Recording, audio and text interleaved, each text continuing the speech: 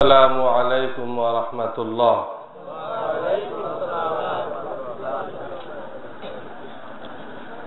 অনেকে ওয়ালাইকুম সালাম বলছে, কি বলতে হবে?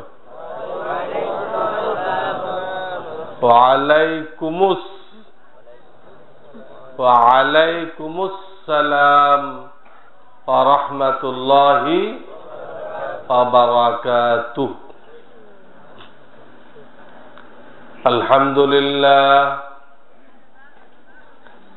আলহামদুলিল্লাহি ওয়া কাফা ওয়া সালামুন আলা ইবাদিহিল্লাযীনা ইসতাফা। আম্মা বা'দ, ফাআউযু বিল্লাহি মিনাশ শাইতানির রাজীম। বিসমিল্লাহির রাহমানির রাহিম। وما آتاكم الرسول فخذوه وما نهاكم عنه فانتهوا واتقوا الله إن الله شديد العقاب. فقال رسول الله صلى الله عليه وسلم: يكون في آخر الزمان دجالون كذابون يأتونكم من الأحاديث ما لم تسمعوا أنتم ولا آباؤكم فإياكم وإياهم لا يضلونكم ولا يفتنونكم أو كما قال رسول الله صلى الله عليه وسلم. صدق الله العلي العظيم وصدق رسوله النبي الكريم. জনাব সদরে জলসা, কাবিল এহতেরাম উলামায়ে কেরাম, বিশেষ করে আমার অনেক শ্রদ্ধার এবং মহাব্বতের মানুষ হযরত মাওলানা মুস্তাফা আল হুসাইনি সাহেব দামাত বারাকাতুহুম, যিনি অনেক কষ্ট স্বীকার করে এই প্রত্যন্ত গ্রাম অঞ্চলে লোনা পানির দেশে তাশরীফ আনছেন। ওইসব এলাকার থেকে তো এখানে এসে লোক টিকতে পারে না, পয়লা দিনেই পেট খারাপ হয়ে যায়। সেখানে উনি দ্বীনের স্বার্থে কিছু কোরআন সুন্নাহর আলো পৌঁছানোর জন্য উনি এই কুরবানি স্বীকার করছেন, ত্যাগ স্বীকার করছেন করে এই এলাকায় আসছেন। এর জন্য আমি সকলের পক্ষ থেকে ওনাকে শুকরিয়া জানাইতেছি। আল্লাহ তাআলা ওনার এই কুরবানির উত্তম বিনিময় দান করেন, জাযায়ে খায়ের দান করেন, ওনার হায়াতে তয়্যিবা এবং দ্বীনের বহুমুখী খেদমতের তৌফিক দান করেন। তো এতক্ষণ পর্যন্ত আপনারা ওনার থেকে অনেক সুন্দর সুন্দর কথা, আল্লাহর কুদরত, আল্লাহর নেয়ামত, আল্লাহ কত লক্ষ লক্ষ নেয়ামত দিয়ে আমাদেরকে ডুবায় রাখছেন, আমাদের খবরও নেই। এসব বিষয়গুলো উনি কোরআন হাদিসের আলোকে আপনাদেরকে শুনাইতেছিলেন। তো বহুত আহাম বয়ান ছিল। এরপর আবার আল্লাহ তাআলা আমাদের জন্য কি নেয়ামত তৈরি করে রাখছেন, জান্নাত তৈরি করে রাখছেন। ওই জান্নাত ফেরেশতাও ভোগ করবে না, ফেরেশতার খাওয়াও লাগে না, পান করাও লাগে না, বিবিও লাগে না, কিচ্ছু লাগে না। তো তারা জান্নাত দিয়ে কি করবে? তারা ভোগ করবে না। ওই জান্নাত জিনেরাও ভোগ করবে না, তাফসিরে মাযহারিতে লিখছে যে নেককার জিন যারা, তারা জান্নাতের মাটি হয়ে যাবে, বিচারের পরে জান্নাতের মাটি হওয়ার সৌভাগ্য লাভ করবে। আর বদকার জিন যারা, তারা দোজখের আগুনে জ্বলতে থাকবে। তাহলে সরাসরি জান্নাত তো তারাও ভোগ করলো না। এই জান্নাত কার জন্য? আপনার আমার জন্য। সেই জান্নাতে আল্লাহ কি নিয়ামত দিবেন, এটা তো কেউ বলে শেষ করতে পারবে না।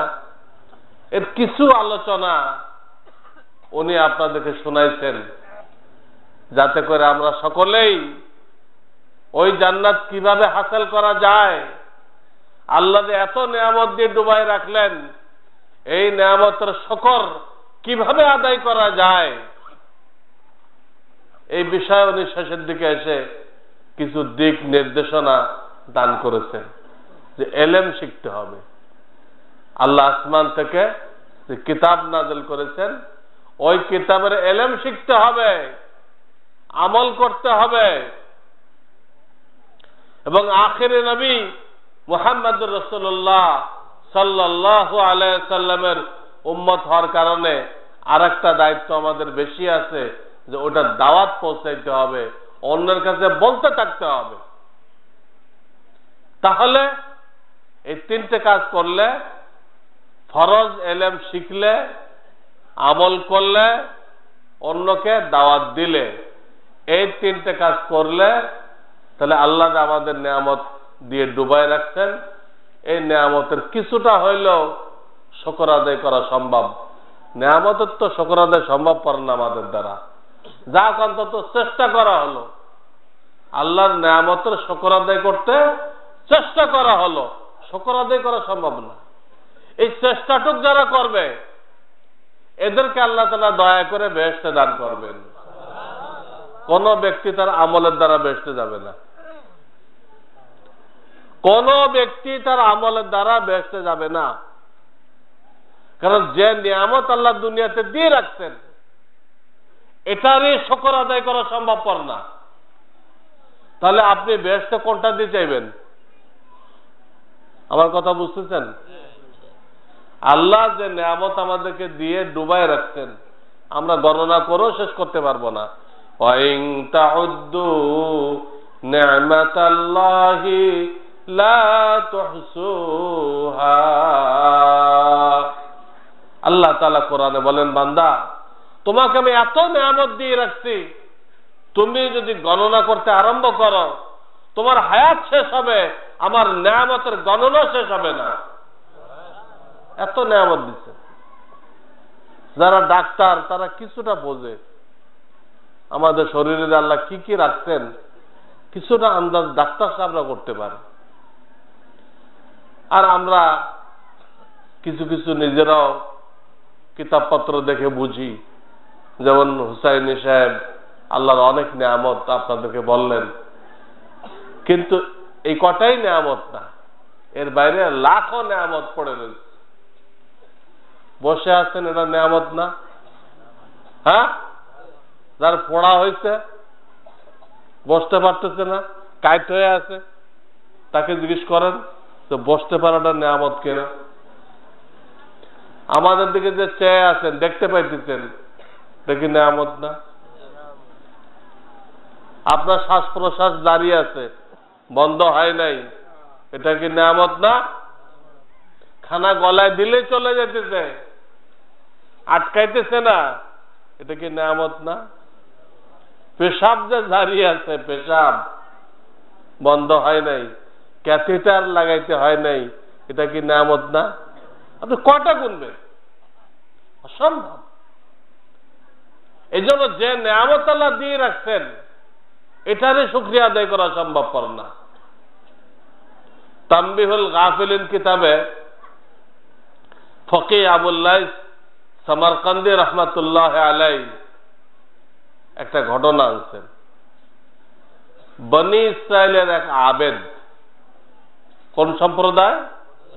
বনি ইসরায়েল এর এক আবেদ। সে সাগরের মাঝখানে একটা ছোট পাহাড় ছিল, পানির উপর একটা পাহাড় ছিল। এই পাহাড়ের মধ্যে এই আবেদ, আবেদ মানে ইবাদত করনেওয়ালা, ইবাদত করত। পুরা সাগরের পানি লবণাক্ত। আল্লাহ ওই পাহাড়ের মধ্যে একটা ঝর্ণা জারি করছে, ওর পানি আবার কি মিষ্টি। এটা আপনাদের বুঝে আসুক আর না আসুক, আমার এটা বুঝে আসছে। আমি একবার সেন্ট মার্টিন দ্বীপে গেছিলাম। টেকনাফ থেকে পানির জাহাজে করে প্রায় 2-3 ঘন্টা লাগে দক্ষিণ দিকে গেলে একটা দ্বীপ আছে, বাংলায় বলে নারিকেল জিঞ্জিরা। নারিকেল মানে নারিকেল দ্বীপ। এত নারকেল গাছ এখানে। একটা ডাব কিনলাম,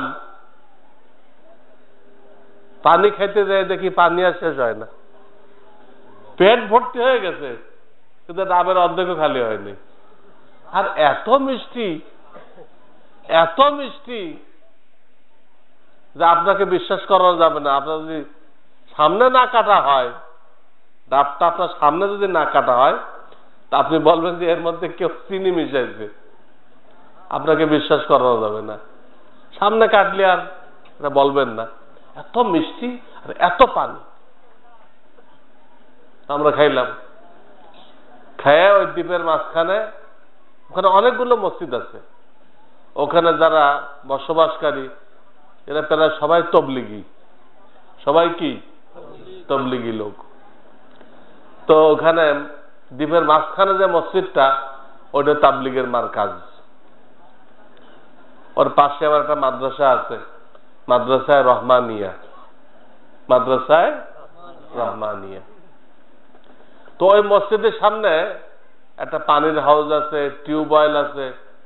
পানির হাউসে উজু করলাম, একদম মিঠা পানি। টিউবওয়েল থেকে খাইলাম, একদম মিঠা পানি। অথচ চারিপাশে একদম সব লবণাক্ত পানি দিয়ে ঘেরা। দ্বীপটা তো বড় না, এই ধরেন 2-3 কিলোমিটার হবে দৈর্ঘ্য, 2-3 কিলোমিটার। আমি পুরোটা ঘুরে নেই, আন্দাজ করলাম এতটুক দ্বীপ। এর চারিপাশটা লবণাক্ত পানি, মাঝখানে যে চর জাগছে, এই চরের ভিতরে ডাবের এই অবস্থা, মনে হয় যে চিনি গুলানো। হাউজের পানি মিষ্টি, টিউবওয়েলের পানি মিষ্টি। আল্লাহ তাআলা লবণাক্ত পানির মধ্যে এত মিঠা পানির ব্যবস্থা করছেন। তাই বলতেছেন যে আপনাদের বুঝে না আসলেও ওই দ্বীপে যে নারিকেল জিঞ্জিরা, আরবিতে বলে জাজিরা। আরবিতে কি বলে? ওই জাজিরাকে বাংলায় বলে জিঞ্জিরা। ঢাকায় যে জিঞ্জিরা আছে ওটাও কিন্তু জাজিরা। ওর এক পাশে বুড়িগঙ্গা নদী, আর এক পাশে ধলেশ্বরী নদী। 2 নদীর মাঝখানে চর পড়ছে, এই চরের নাম হলো জিঞ্জিরা, মানে জাজিরা। তো এই যে দরবেশের কথা বলতেছিলাম, আবেদ, আবেদ সে ওই পাহাড়ের মধ্যে, ছোট্ট একটা পাহাড়, ইবাদত করে। আল্লাহ তার জন্য ওখানে কি করছেন? মিঠা পানির ঝর্ণা জারি করে দিচ্ছেন, এখান থেকে পানি খায়। আর একটা ফলের গাছ তৈরি করে দিতেন ওই পাহাড়ের মধ্যে, ফলের গাছ। ক্ষুধা লাগলে ওখান থেকে একটা ফল ছিঁড়ে খেয়ে নেয়। এইভাবে সে 500 বছর একটানা আল্লাহর ইবাদত করছে, একটা গুনার কাজও করে নাই। 500 বছর হায়াত পাইছে, 500 বছর আল্লাহর ইবাদতে কাটাই দিছে, গুনাহ করে নাই। আল্লাহর কাছে ফরিয়াদ করছিল যে আল্লাহ, আমার মৃত্যু যেন সিজদা অবস্থায় হয়। কোন অবস্থায়? সিজদায়। আল্লাহ তার দোয়া কবুল করছে। সিজদারত অবস্থায় আল্লাহ তার রূহ নিয়ে গেছে। তো জিব্রাইল আলাইহিস সালাতু ওয়াস সালাম আমাদের নবীজি মুহাম্মদ রাসূলুল্লাহ সাল্লাল্লাহু আলাইহি সাল্লামকে বলেন, ইয়া রাসূলুল্লাহ, এই যে আবেদের কথা বললাম, দুনিয়াতে এত ইবাদত করে গেছে, এর আখিরাতের কথা কি আপনি শুনবেন? এই দরবেশের আখিরাতে কি হবে এটাকে আপনি শুনতে চান? তো আল্লাহ রসুল বলেন, হ্যাঁ অবশ্যই শুনতে চাই, যে আখিরাতে তার কি হবে। তাহলে রসুল্লাহ কি গায়েব জানতেন না জানতেন না? হ্যাঁ জানতেন। জানলে আবার শুনতে চাইছেন কেন জিবরাইলের কাছে? তিনি যে গায়েব জানতেন, তাহলে এই দরবেশের কিয়ামতে কি হবে এটা শোনার দরকার কি? এটা তো তিনি নিজেই জানেন, কিন্তু তিনি জানতেন না। গায়েব জানা একমাত্র কার কাজ? সর্বত্র হাজির নাজির, এটা কার সিফাত? এর বাইরে কোন নবী রাসূল, কোন পীর আউলিয়া গায়েব জানে না, সর্বত্র হাজির নাজির না। যদি কেউ এই বিশ্বাস রাখে যে তার পীর সাহেব গায়েব জানে, তার খাজা বাবা গায়েব জানে, বিপদে পড়লে দূর থেকে সাহায্য করতে পারে, তো সে আল্লাহর সাথে তার পীরকে শরীক করলো, তার ঈমান শিরক যুক্ত হয়ে গেল। আর শিরক যুক্ত ঈমান আল্লাহর দরবারে বাতিল। ওই ঈমানের এক বালুকণা কোনো দাম নেই। কারোর ঈমানের ভিতরে শিরক মেশানো থাকলে ওই ঈমান আল্লাহর কাছে কোনো মূল্য হবে না। যারা মাজারে যায় সিজদা করে, মাজারে তওয়াফ করে, মাজারে মান্নত মানে, মাজারে যায় সন্তান চায়, ব্যবসায় বরকত চায়, পীরের পায়ে সিজদা করে, করে না? পীরের কাছে সন্তান চায়, এদের সবার ঈমান নষ্ট হয়ে গেছে, তারা বেঈমান হয়ে গেছে। স্ত্রীর সাথে বিবাহ বন্ধন শেষ হয়ে গেছে। তার যদি জান্নাতে যাইতে হয় আবার নতুন করে কালেমা পড়ে মুসলমান হইতে হবে এবং বিবির সাথে বিবাহ দৌড়াইতে হবে। সে বেঈমান হয়ে গেছে। যদিও সে মসজিদের পয়লা কাতারে নামাজ পড়তেছে, কপালে দাগ পড়ে গেছে, কিন্তু আল্লাহর খাতায় সে বেঈমান। কেন? শিরক করছে। শিরক করলে ঈমান থাকে না। তো রাসূলুল্লাহকে গায়েব জাননেওয়ালা মনে করা এটা শিরক। রাসূলুল্লাহকে নূরের তৈরি মনে করা এটা কি?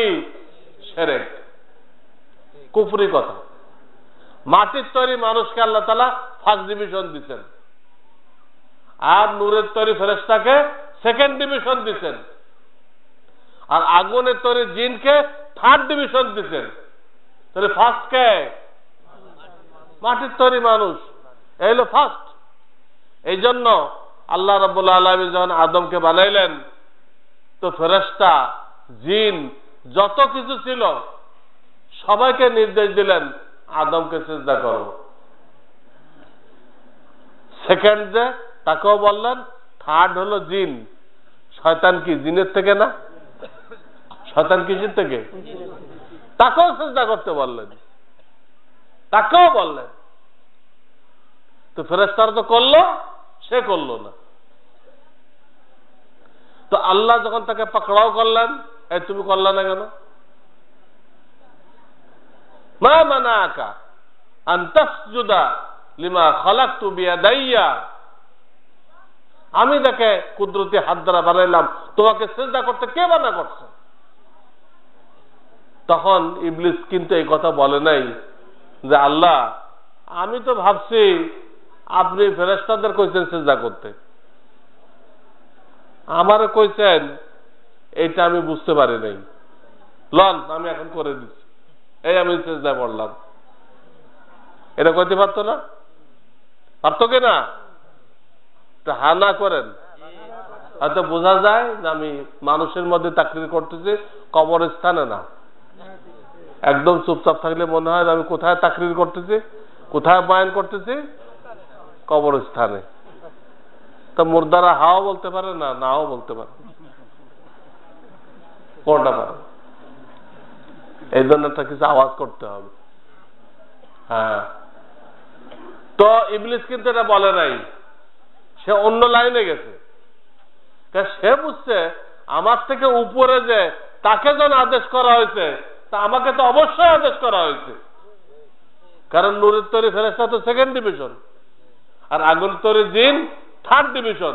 তো তো সেকেন্ড ডিভিশনকে আদেশ করলে থার্ড ডিভিশন বাকি থাকে? ওসিকে যদি বলে দেয় ডিসি সাহেব যে একটা লোক যাইতেছে, আপনি ওরা একটু আদর আপ্যায়ন করেন, থানার ওসিকে বলে দিছে, তাহলে কি সেকেন্ড দারোগা বাদ থাকে? সেকেন্ড দারোগার দায়িত্ব তার সাথে বেয়াদবি করা, হ্যাঁ, না আরো বেশি ইজ্জত করা? যেহেতু ওসি ইজ্জত করতেছে, তো সেকেন্ড দারোগা তো আরো বেশি করতে হবে।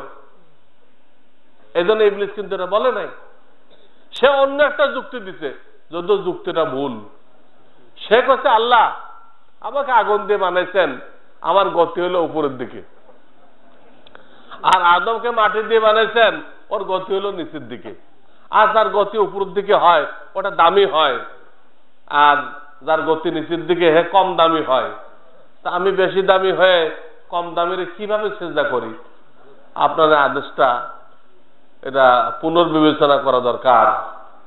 বলেন নাউযুবিল্লাহ, নাউযুবিল্লাহ। কি কইল? তাহলে যুক্তির ফাউন্ডেশন কে রাখলো? যুক্তি তর্কের, আল্লাহর হুকুমের সামনে যুক্তি পেশ করা, এর ভিত্তি কে রাখলো? ইবলিস। তাহলে আমরা কি আল্লাহর হুকুমের সামনে যুক্তি পেশ করব? আমাদের দায়িত্ব আমাদের যুক্তিতে আসুক বা না আসুক, আমাদের যুক্তিতে আসুক বা না আসুক, যখন জানবো আল্লাহ বলেছেন, রাসূল বলেছেন, সাথে সাথে মেনে নিব। রাজি আছি আমরা? কে সবাই রাজি আছি? আল্লাহ আমাদের সকলকে তৌফিক দান করুন। এটার নাম ঈমান বিল গায়েব। এর উপর আল্লাহ তাআলা বেহেশতে দেওয়ার ওয়াদা করছেন যে তোমার যুক্তিতে আসুক বা না আসুক তুমি মেনে নিবা, আমি তোমাকে জান্নাত দান করব। যুক্তিতে আসার পরে যদি মানেন, ওইটাকে কিন্তু মানা বলা হয় না। আপনার যুক্তিতে আসার পরে মানলেন, এটাকে আল্লাহকে মানা বলা হবে না। কাকে মানা হয়েছে? আপনার যুক্তিকে আপনি মানছেন, আপনি যুক্তির পূজারী, আল্লাহকে মানেন নাই। বুঝে আসার পরে মানলে যুক্তির পূজারী, আল্লাহকে মানেন নাই আপনি, আল্লাহ আপনাকে জান্নাত দান করবেন না। ইবলিস যে যুক্তি দিল, এই যুক্তিটা কি ঠিক? যার গতি উপরের দিকে এটার দাম বেশি, যার গতি নিচের দিকে এটার দাম কম, এটা যুক্তি হয়েছে? তাহলে ঠিক আছে। স্বর্ণ টুকরা ছাড়লে কোন দিকে যায়? নিচের দিকে। আর তুলা ছাড়লে কোন দিকে যায়? তাহলে কোনটার কেজি বেশি হবে? ইবলিসের যুক্তি অনুযায়ী তুলা যেহেতু উপর দিকে যায়, এর কেজি বেশি হবে। হ্যাঁ, 1 কেজি স্বর্ণের থেকে 1 কেজি তুলার দাম কি হবে? বেশি হবে। তো তাই কি দুনিয়ায় কোথাও আছে? তো ইবলিসের যুক্তি খাটলো? একদম গলত। ইবলিসের যুক্তি একদম গলত। আমাদের ছেলেপেলে লজিক পড়ে, সায়েন্স পড়ে, পড়ে আর কোরআন হাদিস মানতে চায় না। কয় না হুজুর কি বলেন আপনি, যুক্তিতে আসে না। রাখো তোমার যুক্তি, তোমার যুক্তির নাম শরীয়ত না। যুক্তির গণ্ডি যেখান থেকে শুরু হয়, কোরআন হাদিস ওহীর দ্বারা প্রমাণিত, ওহী সেখান থেকে শুরু হয়। যুক্তির গণ্ডি যেখানে শেষ, ওখান থেকে কি শুরু হয়? ওহীর গণ্ডি শুরু হয়। তো ওহী আপনি যুক্তিতে বুঝবেন কেমনে? আপনি এই নদীর ওপার কি আছে এখানে দেখে ফয়সালা করতে পারবেন? ওই পর্যন্ত আপনার দৃষ্টি যাবে? আপনার দৃষ্টির একটা সীমানা আছে, ওর থেকে বেশি যদি দেখতে চান দেখতে পাবেন না। উল্টা দেখবেন, উল্টা দেখবেন। আপনি মনে করছেন যে এটা হরিণ, আচ্ছা যাক স্বীকার করে দিই, স্বীকার করে দিলেন, যায় যায় যে হরিণ না, ওটা একটা মানুষ বসে পেশাব করতেছিল, দূরত্ব মনে হয়েছে কি ওরা কেন চক্কর ফক্কর জামা গায়ে দিতে, দূরত্ব কি মনে হয়েছে? হরিণ মনে হয়। কেন? আপনি অত দূরে দেখতে চেষ্টা করছেন কেন? আপনার দৃষ্টির সীমানা আছে, ওই সীমানার বাইরে নিয়ে দৃষ্টিকে কাজে লাগাইছেন, তো ভুল দেখ। তৌহিদ দ্বারা যারা প্রমাণিত, ওখানে যুক্তি যাইতেই পারে না, ওখানে যুক্তি যাইতেই পারে না। যুক্তিওয়ালাদেরকে আমরা জিজ্ঞেস করি, ভাই তোমরা তো না দেখলে বিশ্বাস করো না, তো তুমি পাগল না বুদ্ধিমান? আমি বুদ্ধিমান। আচ্ছা তুমি বুদ্ধিমান, তো তোমার দেখাও, আকল দেখাও। ব্রেন দেখাও। তুমি তো না দেখলে বিশ্বাস করো না, তোমার ব্রেন দেখাও, ব্রেন দেখাও। অথবা ওর একটা ঢিল মারেন, বলবে যে আমার ব্যথা দিলেন কেন? তো কোথায় ব্যথা দিচ্ছি? ব্যথা দেখাও। তুমি তো না দেখলে মানো না, তো ব্যথা দেখাও। তো করতে দেখাবে? দেখাতে পারবে? তোর যুক্তি তো শেষ হয়ে গেল। এই জন্য যুক্তির নাম শরিয়ত না। সরল মনে আল্লাহ রসুলের কথা মানার নাম কি? শরিয়ত। আপনি যে আপনার বাপকে বাপ ডাকতেছেন, আপনার কাছে কি যুক্তি আছে? আপনার মায়ে কয়ে দিচ্ছে, আপনার মায়ে কয়ে দিচ্ছে এটা তোমার আব্বু, এটা আব্বু হয়ে গেছে। কিন্তু সাক্ষী প্রমাণ দিয়ে দুনিয়ার কেউ প্রমাণ করতে পারবে? এই এরা ওঠে না কারা? এই তোরা ওঠে না কারা? ওঠাটি করলে কিন্তু মোনাজাত করে দিব। দিনই মজলিস থেকে ওঠা হারাম, একদম না জায়েজ। একান্ত কারো যদি পেশাব পায়খানা লাগে এ উঠতে পারবে। একান্ত যদি কারো পেশাব পায়খানা লাগে তো সে উঠতে পারবে। এর বাইরে যদি কেউ ওঠে তো সে আল্লাহ রসুলের বিরোধিতা করলো। কোরআনে নিষেধ করা হয়েছে, ওয়াইযা কানু মাহু আলা আমরিন জামি' লাম ইয়াযহাবু হাত্তা ইস্তাযিনু। 18 পারা সূরা নূর। এখানে আল্লাহ তাআলা পরিষ্কার বলে দিয়েছেন যে সাহাবায়ে কেরাম আপনার সাথে ইজতেমাই কাজে যখন থাকে তখন তারা যায় না, ওঠে না। তো মাহফিল কি ইজতেমাই না ইনফিরাদি? ইজতেমাই ইনফিরাদি বুঝেন? ফরজ নামাজে জামাতের সাথে পড়েন, এটা হলো ইজতেমাই। এটা কি? ইজতেমাই। আর ইশরাকের নামাজে একা পড়েন, এটা কি? ইনফিরাদি। তো মাহফিলটা কি? ইজতেমাই। ইজতেমাই। তো ওখানে আরবিতে আমরিন জামে, ওয়াইযা কানু মাহু আলা আমরিন জামে লাম ইয়াযহাবু হাত্তা ইস্তাযিনু। এই জামে মানে ইজতেমাই। ইজতেমাই কাজে যখন থাকে তখন তারা যায় না। ইজতেমাই কাজ না এটা, এখান থেকে ওঠা যাবে আর কোনো লম্বা আওয়াজ হবে না। আমি প্রায় 12 ঘন্টা সফর করে আপনাদের এখানে পৌঁছছি। সকাল থেকে এই পর্যন্ত গাড়িতে, সকাল থেকে এই পর্যন্ত গাড়িতে, এখন গাড়িতে নামলাম, নেমে এখানে বসছি বয়ান করতে। আমি যে সারাদিন গাড়িতে, রাত 10টা পর্যন্ত গাড়িতে আমি কথা বলতেছি, আর আপনারা 2 ঘন্টা 3 ঘন্টার জন্য আসছেন। আপনারা যদি পেরেশান হয়ে যান তাহলে কি আল্লাহর নেয়ামতের নাশুকরি হবে না? 12 ঘন্টা জার্নি করে বয়ান করতে পারতেছি, আমি ক্লান্ত হই নাই। আমার বয়স প্রায় 60 বছর, আমার বয়স ধরেন প্রায় 60 বছর, আর আপনারা 2 ঘন্টা বসে ক্লান্ত হয়ে গেছেন। এটা মনোযোগ দিয়ে শুনতে হবে। কাজে যুক্তির নাম শরিয়ত না। কিসের নাম শরিয়ত? মানার নাম শরিয়ত। যুক্তির কোনো বাপ মা নেই। যত অন্যায় কাজ করতেছে এদেরও যুক্তি আছে, যে মদ খাইতেছে এরও যুক্তি আছে, যে চুরি করতেছে এরও যুক্তি আছে। কাজে যুক্তি দিয়ে কিছু হবে না। অন্যায়কারীর যখন যুক্তি আছে তো সেই যুক্তিতে আসলে আপনি মানবেন, আর না মানবেন না। হয় অন্যায়কারী যুক্তি নেই? হ্যাঁ, কেউ যুক্তি দেয় আল্লাহ এই দরিদ্রকে এত টাকা দিতে, আমাদের খোঁজ খবর নেয় না, তখন চুরি করবো না তো কি করবো? ওরা আমাদের খবর নেয় না কেন? কাজে তারা চুরি করে। এটা কোনো যুক্তি হয় নাই? এটা একটা যুক্তি হইল। আর এক চর তো সাংঘাতিক বয়ান দিছে, সে ধরা পড়ছে, ধরা পড়লে তারা পাকড়াও করে পুলিশটা নিয়ে গেছে কোর্টে। কোর্টে নিয়ে গেলে ম্যাজিস্ট্রেট জিজ্ঞেস করছে, এই বেটা চুরি করছিস কেন? চুরি করছিস কেন? স্যার, যদি আপনি আমার অভয় দেন, অনুমতি দেন, তাহলে আমি খুলে বলতে পারি চুরি করছি কেন। দিলাম, তোর অভয় দিলাম, তুই খুলে বল, তোর মনের কথা খুলে বল, কেন চুরি করছিস? তখন সে বলল, স্যার, আমাদের একমাত্র উদ্দেশ্য দেশের উন্নতি সাধন করা। চুরি কেন করছে? আমাদের উদ্দেশ্য কি? চুরি কেন করছে? তার উদ্দেশ্য কি?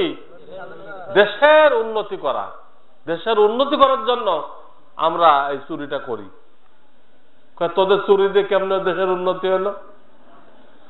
আমাদের এই চুরি করার কারণে আগের যুগের লোকেরা তো কাঠের দরজা বানাইতো, জানালা বানাইতো, ওগুলো সব বাদ দিয়ে এখন লোহার গ্রিল লাগাইতেছে, দরজা লাগাইতেছে, এগুলো করতেছে। এই উপলক্ষে বহু লোহা বিদেশ থেকে আমদানি হইতেছে, অনেক গ্রিল মিস্ত্রি, ওয়েল্ডিং মেশিন আমাদের দেশে আমদানি হয়ে হাজার হাজার লোকের চাকরির ব্যবস্থা হয়ে গেছে। এবং টাকা পয়সা হেফাজত করার জন্য আমাদের থেকে লোকেরা আলমারি বানাইছে, আলমারির মধ্যে সিন্দুক বানাইছে, আলমারির ভিতরে সিন্দুকের মধ্যে কুটরি বানাইছে।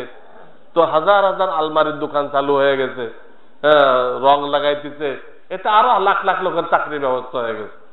দেখেন আমাদের চুরির কারণে দেশের কি পরিমাণে উন্নতি হয়েছে।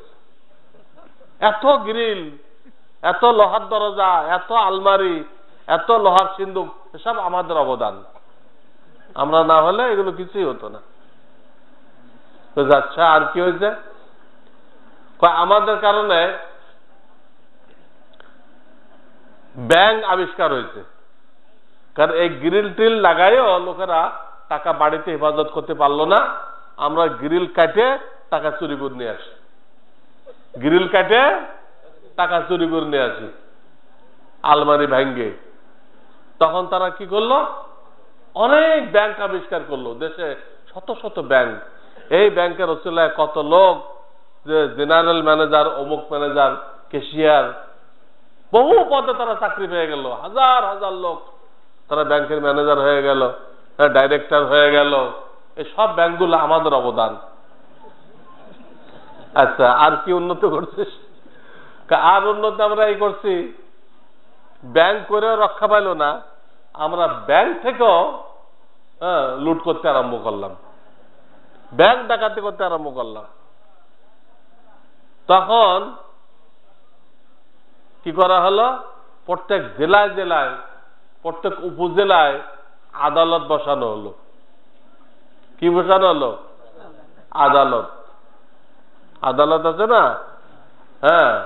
লোয়ার কোর্ট, জজ কোর্ট, বিভিন্ন কোর্ট আছে না, হাইকোর্ট, সুপ্রিম কোর্ট, এগুলো বিভিন্নখানে বসানো হলো।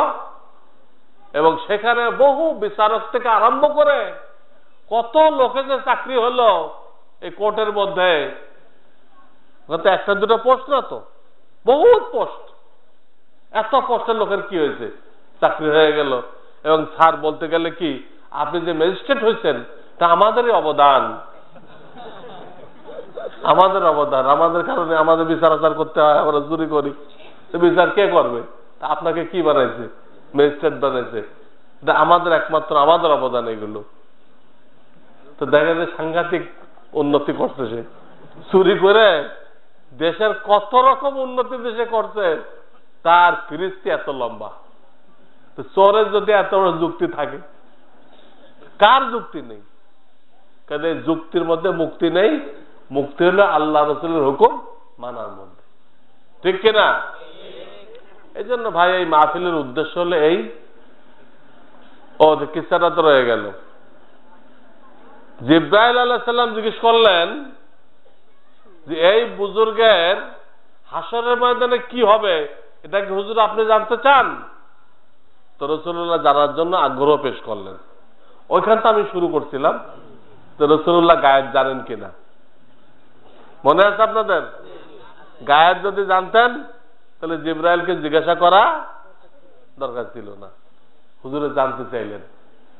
তখন জিব্রাইল আলাইহিস সালাম জানালেন হাসরের ময়দান যখন কায়েম হবে, আল্লাহ তাআলা এক একজনের ব্যাপারে বিচার করবেন। তো ওই দরবেশের ব্যাপারে আল্লাহ অর্ডার দিবেন, এই দরবেশকে নিয়ে যাও, একে বিনা হিসাবে একে জান্নাতে পৌঁছে দাও। বিনা হিসাবে কি করো? একে জান্নাতে পৌঁছে দাও। তো জিব্রাইল বললেন আলাইহিস সালাম, তখন ওই দরবেশের মনে একটু আপত্তি হবে, খটকা হবে, বিনা হিসাবে বেহেশতে দিতে বললো কেন আল্লাহ? আল্লাহ তো এটাও বলতে পারতো যে 500 বছর হায়াত দিছিলাম, 500 বছর ইবাদত করে আসছে, আমার কোনো নাফরমানি করে নাই, সুতরাং তাকে কি করো, বেহেশতে দাও। আল্লাহ তো এটাও তো বলতে পারতেন, পারতেন না? এইটা না করে এটা ঘুমাই গেছে নাকি দেখেন তো। এই চায়ে থাকো, যারা এখানে বসবা চায়ে থাকতে হবে। মজলিসে বসার নিয়ম কি? বক্তার দিকে চেয়ে থাকতে হবে, কোনো হেলান দেওয়া যাবে না, হাঁটুতে থুতনি রাখা যাবে না, হাত দিয়ে পায়ের নলা, পায়ের গুছা পেঁচায় ধরা যাবে না। কটা নিষেধ হলো? চোখ বন্ধ করা যাবে না, একটা কইছি। আর কি কইছি? হেলান দেওয়া যাবে না, দুটা। হাঁটুতে থুতনি রাখা লাগানো যাবে না, আর পায়ের নলি পেঁচায় ধরা যাবে না। কয়টা? 4টা। কেন? এই 4টা হলো ঘুমের তাহরিমা। কিসের তাহরিমা? নামাজের তাহরিমা মানলে যেমন নামাজ শুরু হয়ে যায়, ঘুমের তাহরিমা মানলে কি শুরু হয়ে যায়? ঘুম শুরু হয়ে যায়। আপনি আর কিছুই শুনতে পারবেন না। পয়লা শয়তান আপনাকে আসতে দিচ্ছিল না বাড়ির থেকে, এ কাজ সে কাজ, এগুলো বলছিল। আপনি শয়তানের সাথে মোকাবেলা করে, যুদ্ধ করে এখানে চলে আসছেন। এখন শয়তান কি করতেছে? আপনাকে ঘুম পড়াই দিচ্ছে। যেটা তো বাড়িতে ঠেকানো গেল না, ও তো চলে আসছে মাঠে, মাদ্রাসার মাঠে, চল ওখানে ঘুমাই দে, যাতে কিচ্ছু না শুনতে পারে, খালি হাতে যেন বাড়ি আসে। এই জন্য কি করে? ঘুম পড়াই যায়। ঘুম পড়াই দিলে কিছু আর শুনতে পারে না। তার জন্য বাড়িরা বিবি সব জিজ্ঞেস করে, কি হুজুর আসছিল, হুসাইনি সাহেব কি কইল, মুফতি সাহেব কি কইল, কিছুই কইতে পারে না। খালি একটা শব্দ বলতে পারে, সাংঘাতিক অজ হয়েছে। তা তো হয়েছে, কিন্তু 2-1টা বলো, ওই সাংঘাতিকটা কি? না না, সাংঘাতিক অজ হয়েছে। এই সাংঘাতিকের বাইরে সে আর কিছুই বলতে পারতেছে না। যা কইবেন সাংঘাতিক অজ হয়েছে, এটা কোনো কথা হল না, আপনি একটাও কইতে পারতেছেন না, সাংঘাতিক সাংঘাতিক করতেছে। এই জন্য ঘুমের তাহরিমা বান্ধা যাবে না। রাজি আছেন নাকি? হ্যাঁ। আর যদি কেউ ঘুমাইতে লাগে, ওর একটু ঝাঁকুনি দিবেন, এটাকে বলে খেদমত, তাকে একটু খেদমত করবেন, তো ঝাঁকুনি দিবেন, ঝাঁকুনি দিয়ে তার ঘুমটাকে তাড়াই দিবেন। তো কি বলতেছিলাম? আল্লাহ যখন বলবেন যে কে বিনা হিসাবে বেচতে নিয়ে যাও, তো তার মনে মনে আপত্তি হবে, তো এই কথাটা আল্লাহ বললেন কেন?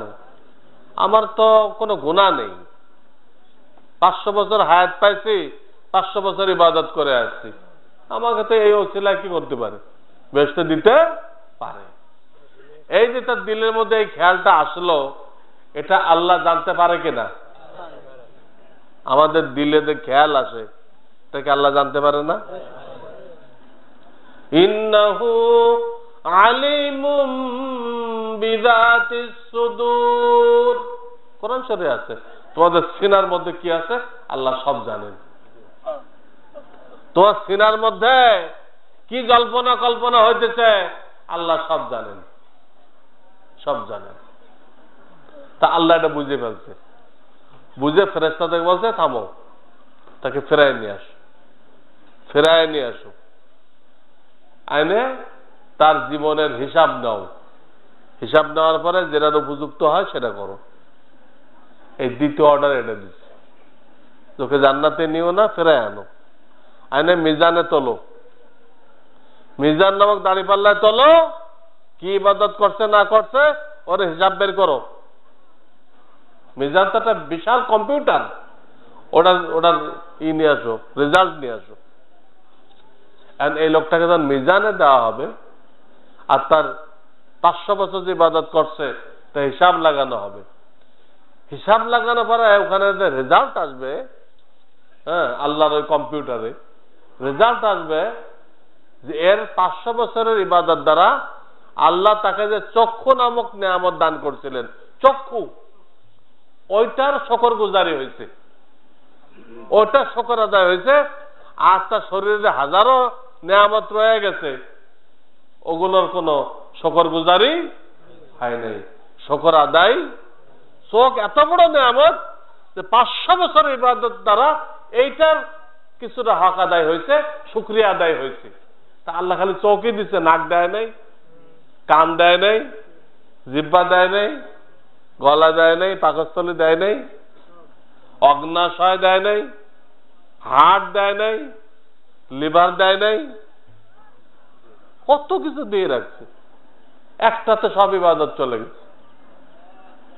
তখন আল্লাহ বলবেন, ও তো একটা নেয়ামতের শকর গুজারি করে আসছে, বাকি নেয়ামতের বিনিময়ে তো কিছু করে আসে নাই। ওই নেয়ামত গুলো নাশুকরি করছে, ওই নেয়ামত গুলো কি করছে? নাশুকরি করছে। একটা নেয়ামতের শকর আদায় হয়েছে, আর গুলোর হয় নাই। ওই নেয়ামত গুলো নাশুকরির কারণে ওকে দোজখে নিয়ে যাও, আল্লাহ অর্ডার দিয়ে দিবে। তখন এই লোক কাঁদতে আরম্ভ করে, আল্লাহ আমাকে মাফ করো, আল্লাহ আমাকে মাফ করো, আমার হিসাব নিও না। তুই প্রথম যেটা কইছিলা বিনা হিসাবে আমাকে বেচতে নিয়ে, আল্লাহ ওইটা আমার জন্য জারি করে দাও, হিসাব নিলে আমি পার হইতে পারবো না। সে কাঁদতে আরম্ভ করবে, কাঁদতে আরম্ভ করবে, জমিনে গড়াগড়ি খাবে, আল্লাহ আমার হিসাব নিও না, তাহলে আমি ফেল, আমাকে বিনা হিসাবে আল্লাহ জান্নাত দান কর। তখন আল্লাহ প্রশ্ন করবে, তুমি যে মনে মনে কইছিলে আমি 500 বছর ইবাদত করছি, এর বিনিময়ে আল্লাহ জান্নাত দিচ্ছে না কেন? তোমার প্রশ্ন করতেছে আমি, তোমার 500 বছরের হায়াত কে দিছিল? আল্লাহ আপনি দিছিলেন। এই লবণাক্ত পানির মধ্যে মিঠা পানি তোমার জন্য কে ব্যবস্থা করছিল? আল্লাহ আপনি করছিলেন। আচ্ছা, এই সমুদ্রের মাঝখানে কোনো গাছগাছালি নেই, সেখানে একটা ফল গাছ লাগায় ফল খাওয়ার ব্যবস্থা কে করছিল? আল্লাহ আপনি তো করছিলেন। তোমাকে ইবাদত বন্দী করার তৌফিক কে দিছিল? আল্লাহ আপনি তো দিছিলেন। তো আল্লাহ বলবেন, তাহলে তোমার কোনটা রইল? তুমি তো কইলা তোমার ইবাদতের বিনিময়ে আল্লাহ বেহেশত দিল না কেন? তোমার বলে দাবি করলে কোনটা? তোমাকে সৃষ্টি করছি আমি, তোমাকে হায়াত দিচ্ছি আমি, তোমার রিজিক দিচ্ছি আমি, তোমার ইবাদতের তৌফিক দিচ্ছি আমি, তুমি সিজদার মধ্যে রূহ কবজা করতে কইছিলে, ওটা আমি তোমার দোয়া কবুল করছি, সব তো আমি করে দিলাম, তোমার কোনটা? কাল আমার নেই কোনটা। তখন স্বীকার করছে আমার কোনটা নেই, সব আপনার দেওয়া। ঠিক আছে, যাও, এবার বেহেশতে যাও। এখন কি বুঝে আসলো যে আমাদের ইবাদত দিয়ে বেহেশতে যাওয়া যাবে না? এই ইবাদত দুনিয়াতে যে নেয়ামত ভোগ করতেছে, এর হয়তো 1 কোটি ভাগের 1 ভাগের শুকরিয়া আদায় হবে, 1 কোটি ভাগের 1 ভাগ, বাকিগুলো শুকরিয়াও নেই। এজন্য হাদিস আসছে, আল্লাহ তাআলা তোমাদেরকে তার রহমতের বিনিময়ে জান্নাত দান করবেন। দুনিয়াতে যারা আল্লাহর নেয়ামতের শুকরগুজারি করতে চেষ্টা করছিল, আল্লাহ তাদেরকে নিজের রহমত দ্বারা জান্নাত দান করবেন। আল্লাহ আমাদের সকলকে তার রহমত দ্বারা জান্নাত দান করেন। এই মাদ্রাসার ওসিলায় আপনারা ওলামায়ে কেরামের চেহারা দেখতেছেন, বয়ান শুনতেছেন। এই মাদ্রাসা আল্লাহর কত বড় নেয়ামত।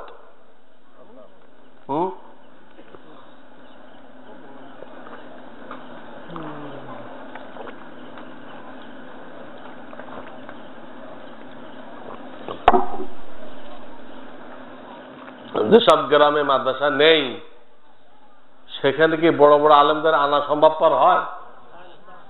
বড় বড় ডাক্তার পাইতে হলে বড় বড় হাসপাতালে যেতে হয়, বড় বড় ক্লিনিকে যেতে হয়। ফুটপথের মধ্যে MBBS সার্জারি ডাক্তার পাওয়া যায় না। বড় বড় ডাক্তার পাইতে কি লাগে? হাসপাতাল লাগে। তো বড় বড় আলেম আনতে হলে মাদ্রাসা লাগে। আল্লাহ তাআলা আপনাদের কিসমতে এই মাদ্রাসা রাখছেন, আপনারা এটা দেখাশোনা করতেছেন। দেওবন্দি মাদ্রাসা, এর নাম কি? দারুল উলুম দেওবন্দ। এটা ভারতের উত্তরপ্রদেশের একটা শহরের নাম, দেওবন্দ। ওখানে একটা মাদ্রাসা হয়েছিল। ইংরেজরা যখন এই দেশ দখল করলো সমস্ত মাদ্রাসা বন্ধ করে দিয়েছিল, সমস্ত মাদ্রাসা। এবং মাদ্রাসার নামে শত শত বিঘা অক্ষ সম্পত্তি ছিল, সব অক্ষ বাতিল করে হিন্দুদেরকে জমিদারি দিছিল। কাদেরকে? হিন্দুদেরকে। আর ওলামায়ে কেরামকে শহীদ করে দিছিল। তখন আমাদের কিছু মুরব্বী চিন্তা করলেন যে ইংরেজদের বিরুদ্ধে জিহাদ শুরু হয়ে গেছে, একদিন না একদিন ইংরেজদেরকে তাড়ানো সম্ভবপর হবে, কিন্তু মাদ্রাসা যদি না থাকে তো ইসলামের আসল রূপরেখা খুঁজে পাওয়া যাবে না। ইসলামের আসল রূপরেখা খুঁজে পাওয়া যাবে না, কাজে মাদ্রাসা কায়েম করতে হবে। আপনার একটু আগে আসেন তো, আর কয়েক মিনিট বয়ান হবে, একটু আগে আসেন। এই ছাত্ররা উঠে সব চলে যাও, এখানে ছাত্ররা খুব উচ্ছৃঙ্খল, এদের বসার দরকার নেই। ছাত্র সব ভাগো, ছাত্র সব ভাগে চলে যাও, আর মুরব্বীরা আগায় চলে আসেন, এসে মিলে মিলে বসেন, আমার বয়স শেষ হয়ে যাবে। কারণ এরা মাঝখান থেকে খালি ফাঁকে ফাঁকে উঠতেছে, এদের কোনো তরবিয়ত করা হয়নি। আপনারটা আগায় আসেন। প্রত্যেকদিন কি মাহফিল করা যাবে আর বক্তা আনা যাবে? একদিন হয়েছে, দু চার কথা শোনেন, এত উঠাউটের দরকার। এই জন্য ছাত্ররা সব চলে যাও, যে বসবে সে মোনাজাত থেকে উঠবে না, আর যার কাজ আছে চলে যাও, তোমাদের বসার দরকার নেই। তো বলতেছিলাম যে মাদ্রাসা আল্লাহর বহুত বড় নেয়ামত। দেওবন্দে আমাদের আকাবেররা এই মাদ্রাসা কায়েম করছিলেন। সেই মাদ্রাসার শাখা আজকে ভারত, বাংলাদেশ, পাকিস্তান না, দুনিয়ার সব জায়গায় কায়েম হয়ে গেছে। আপনি যদি লন্ডন যায় কোনো শহীদ খেদমত দেখতে পান ইসলামের, তো দেখবেন ওর গোড়া কোন জায়গায়? দেওবন্দ। যদি আমেরিকাতে যায় কোনো সহি খেদমত দেখতে পান, সহি সঠিক খেদমত, ওর গোড়া দেওবন্দ। হয়তো সে দেওবন্দে পড়ে গেছে, বা দেওবন্দ থেকে পড়ে যায় কেউ ওখানে মাদ্রাসা করছে, ওইখানে পড়ছে সে। দেওবন্দ বাদ দিয়ে আপনি সহি খেদমত দেখাইতে পারবেন না। এই যে তবলিগের এত বড় মেহনত আল্লাহ সারা দুনিয়ায় চালু করে দিতে, কার ওসিলায়? হযরত মাওলানা ইলিয়াস রাহমাতুল্লাহ আলাইহি, উনি দেওবন্দের ছাত্র। কোন জায়গার ছাত্র? দেওবন্দের ছাত্র। এই দেওবন্দ মাদ্রাসা তারা কায়েম করলেন, যে কারণে 200 বছর পর্যন্ত ইংরেজরা এদের শাসন করলো, কিন্তু এই দেশের একটা মেয়েকেও স্কার্ট পরাইতে পারে নাই, ইংরেজদের লেবাস পরাইতে পারে নাই। 200 বছর শাসন করছে, কিন্তু এই দেওবন্দ মাদ্রাসা জায়গায় জায়গায় শাখা বিস্তার করলো, শাখা তৈরি করে জনগণকে ইসলাম পৌঁছাই দিল, ইসলামের দাওয়াত পৌঁছাই দিল, যে কারণে রাজকীয় ক্ষমতা, রাষ্ট্রীয় ক্ষমতা ইংরেজদের হাতে ছিল। তারা রাষ্ট্রীয় ক্ষমতা দিয়ে এই আলিয়া মাদ্রাসা কায়েম করলো, রাষ্ট্রীয় ক্ষমতা দিয়ে স্কুল কলেজ কায়েম করলো, কিন্তু একটা মেয়েকেও কি পড়াইতে পারে নাই? স্কার্ট পরাইতে পারে নাই। এখন পারতেছে, এখন এনজিওদের মাধ্যমে পারতেছে, কারণ আমরা হুজুর এখন ঢিলা হয়ে গেছি, হুজুরা ঢিলা হয়ে গেছে। আল্লাহ আমাদেরকে দায়িত্ব দিচ্ছেন, ইন্নাল্লাহা ইয়ামুরুকুম আন তুআদ্দুল আমানাতি ইলা আহলিহা। এই আয়াতের মধ্যে আল্লাহ বলতেছেন, আমানত পাওনাদারের কাছে পৌঁছায় দাও, আমানত পাওনাদারের কাছে পৌঁছায় দাও। ওলামায়ে কেরামকে বলতেছে, আমানত কি জিনিস? পাওনাদার কে? আমরা আমানতদার। আমানতটা কি? আমাদেরকে দায়িত্ব দিচ্ছে আমানত পৌঁছায় দাও। এলেমের দুটা স্তর আছে, একটা স্তরের নাম ফরজে কিফায়া, একটা স্তরের নাম কি? ফরজে কিফায়া। মাওলানা হওয়া, মুফতি হওয়া, শাইখুল হাদিস হওয়া, শাইখুল তাফসীর হওয়া, এটা হলো ফরজে, বুঝতেছেন আমার কথা? ফরজে কিফায়া। আর একটা স্তর আছে, ওটা ফরজে আইন। প্রত্যেক মুসলমান নরনারীকে শিখাইতে হবে। প্রত্যেক মুসলমান নরনারীর জন্য অতটুকু এলেম শিক্ষা করা ফরজ আইন। মাহফিল দ্বারা এটাই উদ্দেশ্য, সবাই ফরজ এলেমটুক শিখবে। এবং আমাদের জিন্দেগির মধ্যে কি কি ভুল আছে, ইমানে কি ভুল আছে, নামাজে কি ভুল আছে, রিজিকের মধ্যে আমরা যে রিজিক উপার্জন করতেছি ওখানে কি ভুল আছে, বাপ মা বিবি বাচ্চার হক আদায় করতে হবে ওখানে কি ভুল আছে, ফরজ এলেমটুক শিখা এবং জীবনের ভুলগুলো সংশোধন করা, এইটা হলো ওয়াজ মাহফিল দ্বারা উদ্দেশ্য। তো আল্লাহ তাআলা উলামায়ে কেরামকে দায়িত্ব দিতে, হুজুরদেরকে দায়িত্ব দিতে যে ফরজ এলেমটুক তোমরা জনসাধারণের কাছে পৌঁছায় দাও। ফরজ এলেমটুক হলো আমানত। ফরজ এলেমটুক কি? আমানত। পাওনাদারকে জনসাধারণ, পৌঁছানোর দায়িত্ব কাদের? আলেমদের। আমরা এই দায়িত্ব পালন করতে অবহেলা করেছি। আমরা কেউ মসজিদ নিয়ে বসে আছি, মসজিদের 100 মুসাল্লি নিয়ে বসে আছি, কেউ মাদ্রাসা নিয়ে বসে আছি 150 ছাত্র নিয়ে, এই মসজিদ মাদ্রাসায় আবদ্ধ হয়ে গেছি। আর আপনারা যারা আছেন আপনারা সব ভাগবাটোয়ারা হয়ে গেছেন। কেউ গেছেন ডাক্তার ইউনুসের দলে, কেউ গেছেন বেরাকে, হ্যাঁ, কেউ গেছেন গুনাহকর কাটিতে, গুনাহকর, কেউ গেছেন আটরশি। হ্যাঁ, আপনারা যত বাতিল আছে বাতিলের হাতে ভাগবাটোয়ারা হয়ে গেছেন। কারণ আমরা কেউ মাদ্রাসায় মসজিদে বসে আছে, মাদ্রাসায় বসে আছে, আপনাদের কাছে যাই নাই। আমাদের দায়িত্ব ছিল, বিশেষ করে মাদ্রাসাওয়ালাদের দায়িত্ব ছিল তার আশেপাশে 8-10 মাইল পর্যন্ত তারা যায় দেয়, সাইকেলে যায় দেয়, প্রত্যেকটা মহল্লায় যায় দেয়, ফরজ এলেমটুক পৌঁছায় দিবে। কিন্তু আমরা গদি ছাড়তে চাই না, আমরা গদি ছাড়তে চাই না, আরামপ্রিয় হয়ে গেছি। এই জন্য আপনারা বিভিন্ন বাতিলের হাতে ভাগবাটোয়ারা হয়ে গেছেন। আর বাতিলের হাতে ভাগবাটোয়ারা হওয়ার কারণে এনজিওরা আমাদের মেয়েদেরকে দিয়ে যা ইচ্ছা তাই করাই নিচ্ছে, স্কার্ট পরাই দিচ্ছে, তাদেরকে দিয়ে ব্যবসা বাণিজ্য করাই দিচ্ছে, তাদেরকে ইচ্ছা মতো ব্যবহার করতেছে, তাদেরকে দিয়ে স্লোগান দেওয়া হইতেছে, কিসের ঘর কিসের বর, ভাঙ্গা ঘরে থাকবো না, স্বামীর কথা মানবো না, এগুলো স্লোগান দেওয়া হইতেছে। আর যা লোন দেওয়ার সব কাদেরকে দিচ্ছে? মহিলাদেরকে। কেন ভাই মহিলাদের লোন দাও কেন? বেকার হলো পুরুষ, রিজিকের দায়িত্ব আল্লাহ পুরুষদেরকে দিচ্ছে, লোন দিলে তাদেরকে দাও, মহিলাদেরকে কেন দিচ্ছ? তারা প্ল্যান করে আসছে। এই এনজিও গুলোর টাকা বিভিন্ন দেশের থেকে আসে, কেউ লন্ডন থেকে পায়, কেউ জার্মানি থেকে পায়, কেউ আমেরিকা থেকে পায়। টাকাগুলো বিভিন্ন দেশে আসছে, কিন্তু লক্ষ্য এক, সেবার নামে খ্রিস্টান বানানো।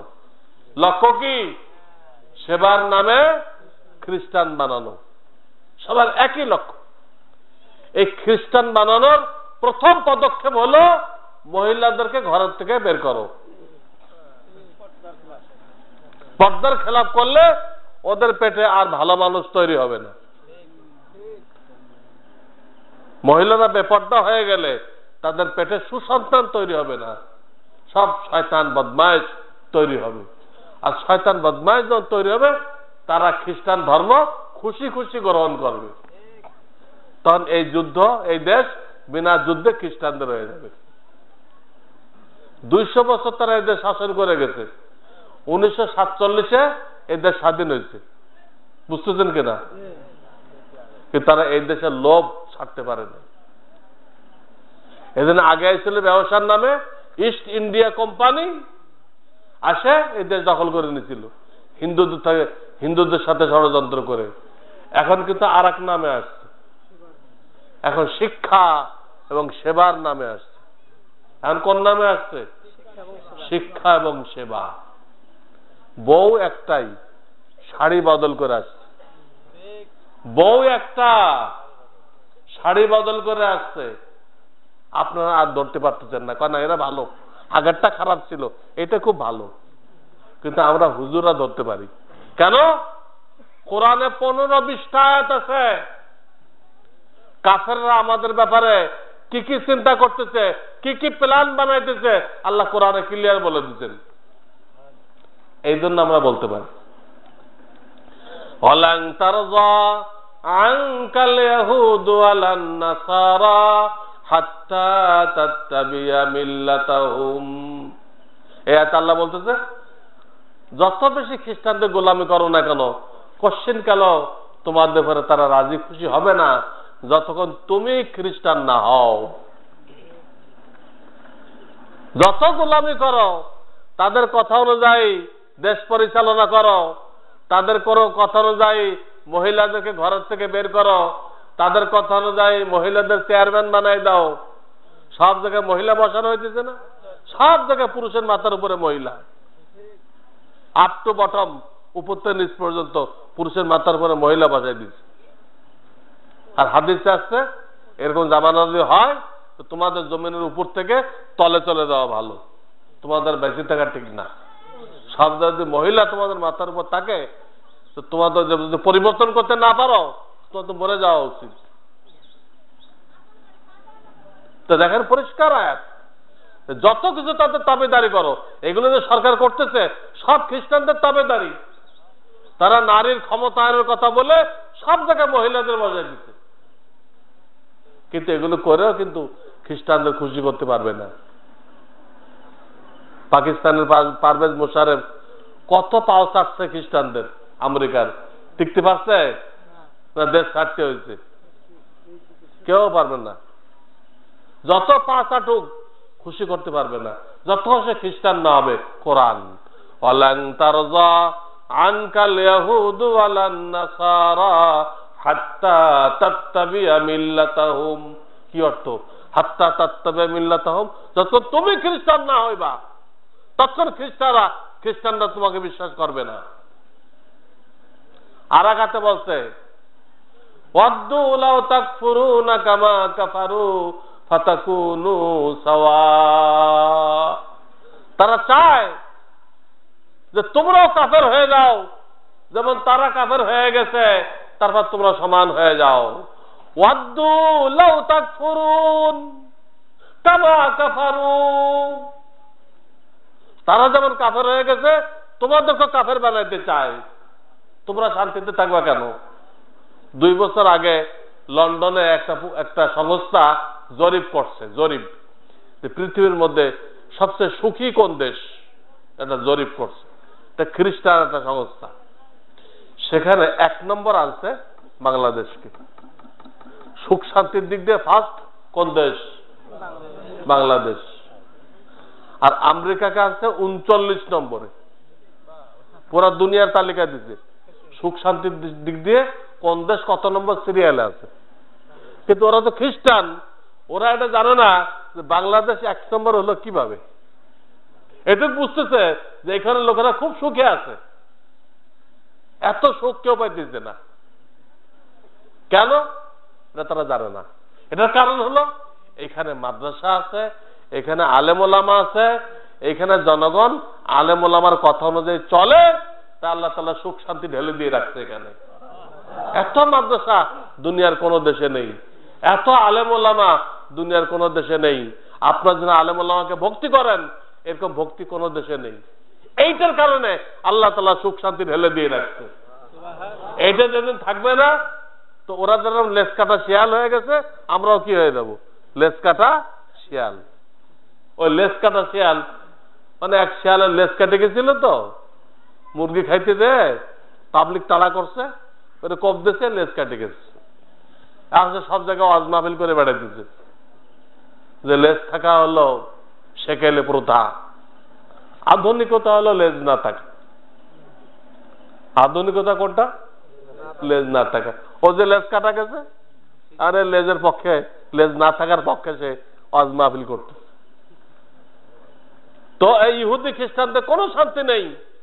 তাদের পারিবারিক বন্ধন, মিয়া বিবির বন্ধন ছিন্ন বিচ্ছিন্ন হয়ে গেছে, কোনো সুখ শান্তি নেই। সেখানে স্কুল কলেজে মায়েরা বাচ্চাকে যে ভর্তি করে, মায়ের নাম লেখে, বাপের নাম লেখে না। কেন? মায়েরা বাপের নাম, এই ছেলের বাপকে জানে না। এক একটা মেয়ের কাছে এত ছেলে যাতায়াত করে, কোন ছেলের থেকে বাচ্চা হয়েছে, মায়ের পেটে হয়েছে এটুক তো ঠিক আছে, এই মায়ের পেটে হয়েছে, কিন্তু তার কাছে অনেকগুলো বয়ফ্রেন্ড আছে, কোনটাতে হয়েছে এটা ঠিক করবে কেমনে? তো বাধ্য হয়ে কিছুর নাম লিখতে হয়, মায়ের নাম লিখতে হয়। আমার দেশে চালু করতেছে। হ্যাঁ, চিন্তা করো, ওই একই নিয়ম। যদি এখানেও ওইদিকে আগাইতেছে, এনজিওদের মাধ্যমে এদেশটা ওইদিকে আগাইতেছে, ওই নিয়ম চালু করছে। কিন্তু ইসলাম এটা নেই। ইসলামে একটা পুরুষের অনেকগুলো 4টে স্ত্রী হইতে পারে, কিন্তু একটা মহিলার 2টা স্বামী হইতে পারে না। কারণ একটা পুরুষের যদি 4টে স্ত্রী থাকে আর 4ও স্ত্রীর থেকে সন্তান হয়, তো বাপ চিহ্নিত করতে কোনো সমস্যা হবে? সমস্যা হবে? কোনো সমস্যা নেই। কিন্তু একটা মহিলাদের 2টা স্বামী থাকে আর এই মহিলা কোনো সন্তান দেয়, বাপ ঠিক করবে কেমনে? বাপ ঠিক করবে কেমনে? বাপ কোনটা? বাপ তো 2টা হয় না, যে কোনো একজন থেকে হয়েছে। এই জন্য ইসলামে দুনিয়াতেও না, আখেরাতেও না, আখেরাতে কোনো মহিলার 2 স্বামী থাকবে না, তাদের জন্য লজ্জাজনক। তো বলতেছিলাম যে খ্রিস্টানদের মনোভাব আল্লাহ কোরআনে বলে দিচ্ছেন যে তোমরাও কাফের হয়ে যাও যেমন তারা কাফের হয়ে গেছে। আর আয়াতে আল্লাহ বলছেন ওয়াদ্দু মা আনিতুম, কাফেররা চায় তোমরা সবসময় মুসিবতে থাকো, বিপদে থাকো, তারা চায়। এটা কোরআনের আয়াত, সূরা নাম। ওয়াদ্দু মা আনিতুম قد بدت البغضاء من أفواههم وما تخفي صدورهم أكبر। আল্লাহ বলতেছেন তোমাদের ব্যাপারে তাদের দিল, তাদের সিনা বিদ্বেষে ভর্তি। তাদের সিনা তোমাদের প্রতি বিদ্বেষে ভর্তি। ওমা তুখফি সুদুরুহুম আকবার, ভর্তি, প্রকাশ করে না। কিন্তু আল্লাহ বলতেছেন মুখ ফসকে 2-একটা বেরোয় যায়, তারা বলতে চায় না, বেখেয়ালি তাদের মুখ দিয়ে বেরোয় যায়। যেরকম বিল ক্লিনটন তার ক্ষমতা থাকার সময় বলছিল, বিল ক্লিনটন কি বলছিল, 2000 সাল নাগাদ পৃথিবীর মেইন সমস্যা হবে ইসলাম এবং মুসলমান। তো মুখ ফসকে বেরোয় গেছে না? ইসলাম আর মুসলমান সমস্যা হয় কিভাবে? এরা তো সবসময় শান্তির পক্ষে, এরা সারা দুনিয়ার মানুষকে শান্তির দাওয়াত দিচ্ছে। এরা কি চুরি করে না হাইজাকারি করে, না ডাকাতি করে, না সন্ত্রাসী করে? করে কোনোটা? ইসলামে অনুমতি আছে এগুলো? তো এই কথা বললো কেন? ওই যে মনের কথাটা বের হয়ে গেছে তার অজান্তে, বেরোয় নাই। তারপরে আসলো বুশ, সে এসে বলল যে ইসলামের বিরুদ্ধে আমি ক্রুসেড ঘোষণা করলাম, যুদ্ধ ঘোষণা করলাম। ইসলামের বিরুদ্ধে, মুসলমানের বিরুদ্ধে ক্রুসেড ঘোষণা করলাম, পত্রিকা আসছে। এইটা আসার সাথে সাথে সারা দুনিয়ার থেকে সমালোচনা শুরু হয়ে গেল বুশের বিরুদ্ধে।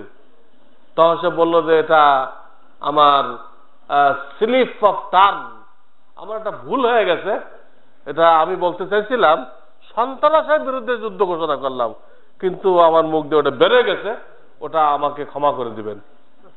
আসল কথা তো মুখ দিয়ে বেড়ে গেছে যে মুসলমানদের বিরুদ্ধে ক্রুসেড। পরে যে সারা দুনিয়ার থেকে চাপ আসলো, আপনি এই কথা কেন বললেন, এই ধরনের জঙ্গলি কথা, তখন সে কথা ঘুরাই দিল, বলতেছে না আসলে আমার ভুল হয়ে গেছে, আমার উদ্দেশ্য ছিল কি, সন্ত্রাসের বিরুদ্ধে যুদ্ধ। সন্ত্রাসী কে দুনিয়াতে? সবচেয়ে বড় সন্ত্রাসী আমেরিকা। আর যতক্ষণে সন্ত্রাস দেখতেছেন হলো আমেরিকার তৈরি করা। কার তৈরি করা? আমেরিকার তৈরি করা। সে কিছু লোকরা, ওই শায়েখ আব্দুর রহমান এরকম জাহেলদেরকে টাকা টুকি দেয়, বেটা জেহাদ কর, জেহাদ ছাড়া মুক্তি নেই, জেহাদ কর, টাকা দেয়। আর স্কুল কলেজের পোলাপান, ওদের তো এলেম কালাম নেই, মুসলমানের ছেলে, ওদের যখন টাকা টুকি ধরাই দেয়, টাকা ল আর জেহাদ কর, বললে কি হবে? বাঁচলে গাজী, মরলে শহীদ। তো বলে আবার খুশি হয়ে যায়, টাকাও পাইলাম, বাঁচলে গাজী, মরলে শহীদ। কিন্তু শায়েখ আব্দুর রহমানের দাওয়াতে কোন একটা মাদ্রাসার ছাত্র যায় নাই, কারণ এই ধরনের স্লোগানে মাদ্রাসার ছাত্ররা কিন্তু হবে না, হ্যাঁ, তাদের প্রভাব পড়বে না। কলেজ ভার্সির ছেলেপেলে, মুসলমানের ছেলেপেলে ইসলামী জোশ আছে, কিন্তু এলেম তো নেই। ওদের কাছে এলেম আছে? এম কম, বি কম, কত কম কম পড়ছে ওরা, অনেক কম কম পড়ছে, কিন্তু কম কম পড়ে এলেম তো কিছুই আসে নাই। ওদের জিজ্ঞেস করেন, ভাই দাড়ি কি রাখতে হবে না কাটতে হবে? সাধ্যের তো দেখছে কাটছে, তো কাটতে হবে। এটা দাড়ি রাখতে হবে না কাটতে হবে? কইতে পারে না। চার কাপটা কি ডাইন হাত দিয়ে ধরতে হবে না বাম হাত দিয়ে? হ্যাঁ, তো বাম হাত দিয়ে ধরবে। কিচ্ছু জানে না ইসলামের ব্যাপারে, একদম অন্ধকার। ওদের কোনো দোষ না, আমাদের বাপ মাদেরই দোষ, কারণ আমরা তাদেরকে এলেম কালাম শিক্ষা দিই নাই। যদি আমরা অন্তত জীবনের প্রথম 2 বছর তাকে মাদ্রাসায় রেখে মুসলমান বানায় তারপর স্কুল কলেজে দিতাম, এত বড় মূর্খ হইতো না, দিনের ব্যাপারে এত বড় মূর্খ হইতো না। এমনি তো ডিগ্রি অনেক, কিন্তু ধর্মের ব্যাপারে দোয়া কোনটাও পড়তে পারেন না। আপনি একটা কলেজের ছাত্র দেখাইতে পারবেন, ভার্সিটির ছাত্র দেখাইতে পারবেন দোয়া কোন পড়তে পারে? কেউ পারবে না। চ্যালেঞ্জ। যে পারে ও আগে এখানে পড়ে গেছে ছোটকালে, তাহলে ফায়দা হলো কি? আমি করতেছি ওই সিলেবাস পড়ে পারে কিনা, তার বাপ মাদের ছোটকালে এখানে দিয়ে থাকে আর এখান থেকে শিখে দিয়ে থাকে, এইটা বর করতে পারলো, ব্রিটিশ সিলেবাসে বর করতে পারলো না। হ্যাঁ, কিছুই জানে না, ঢেলাগুলোকে জানে না। আমাদের মক্তবের বাচ্চারা যা জানে তাও জানে না। তো বাচ্চাদের দোষ না বাপের দোষ? বাপ শিখায় নাই, বাপ শিখায় নাই। এই জন্য ভাই, কাফেরদের মনোভাব আল্লাহ তাআলা খুলে খুলে বলছেন, খুলে খুলে, একটা দুটো আয়াত না। আমার একটা কাগজ আছে, লিফলেট, এখানে আমি 10-15টা আয়াত আনছি। এই 10-15টা আয়াত আনলে আপনিও বুঝবেন কি চায়, তখন আপনারা বুঝে আসবে এরা সেবা করতে আসে নাই, এরা শিক্ষা দিতে আসে নাই, আবারও বিনা যুদ্ধে আবারও এই দেশ দখল করার জন্য এই যেভাবে তারা সাহায্য দিচ্ছে। তো যারা ভোটে দাঁড়ায়, এদের ভোট না দিয়ে পারবে? যারা লোন নিচ্ছে এদের ভোট না দিয়ে পারবে? ওরা বললো আমাদের ভোট দাও, লোন মাফ করে দিব। তো তোর এনজিও লোকেরা পাস করবে না? পাস করে এরা যখন সব এনজিও লোকেরা যখন সংসদে যাবে, তো বিনা যুদ্ধে এদেশ কাদের হয়ে গেল? আবার ইংরেজদের হয়ে গেল। কাজে এনজিও গুলো ভোট ব্যাংক, ভবিষ্যতে যে কোনো এক সময়। মাঝখানে তো পায়তারা করছিল ডক্টর ইউনুসকে দিয়ে এনজিওর মাধ্যমে রাষ্ট্র গঠন করতে, কিন্তু আল্লাহ রক্ষা করছে। আল্লাহ কি করছে? রক্ষা করছে।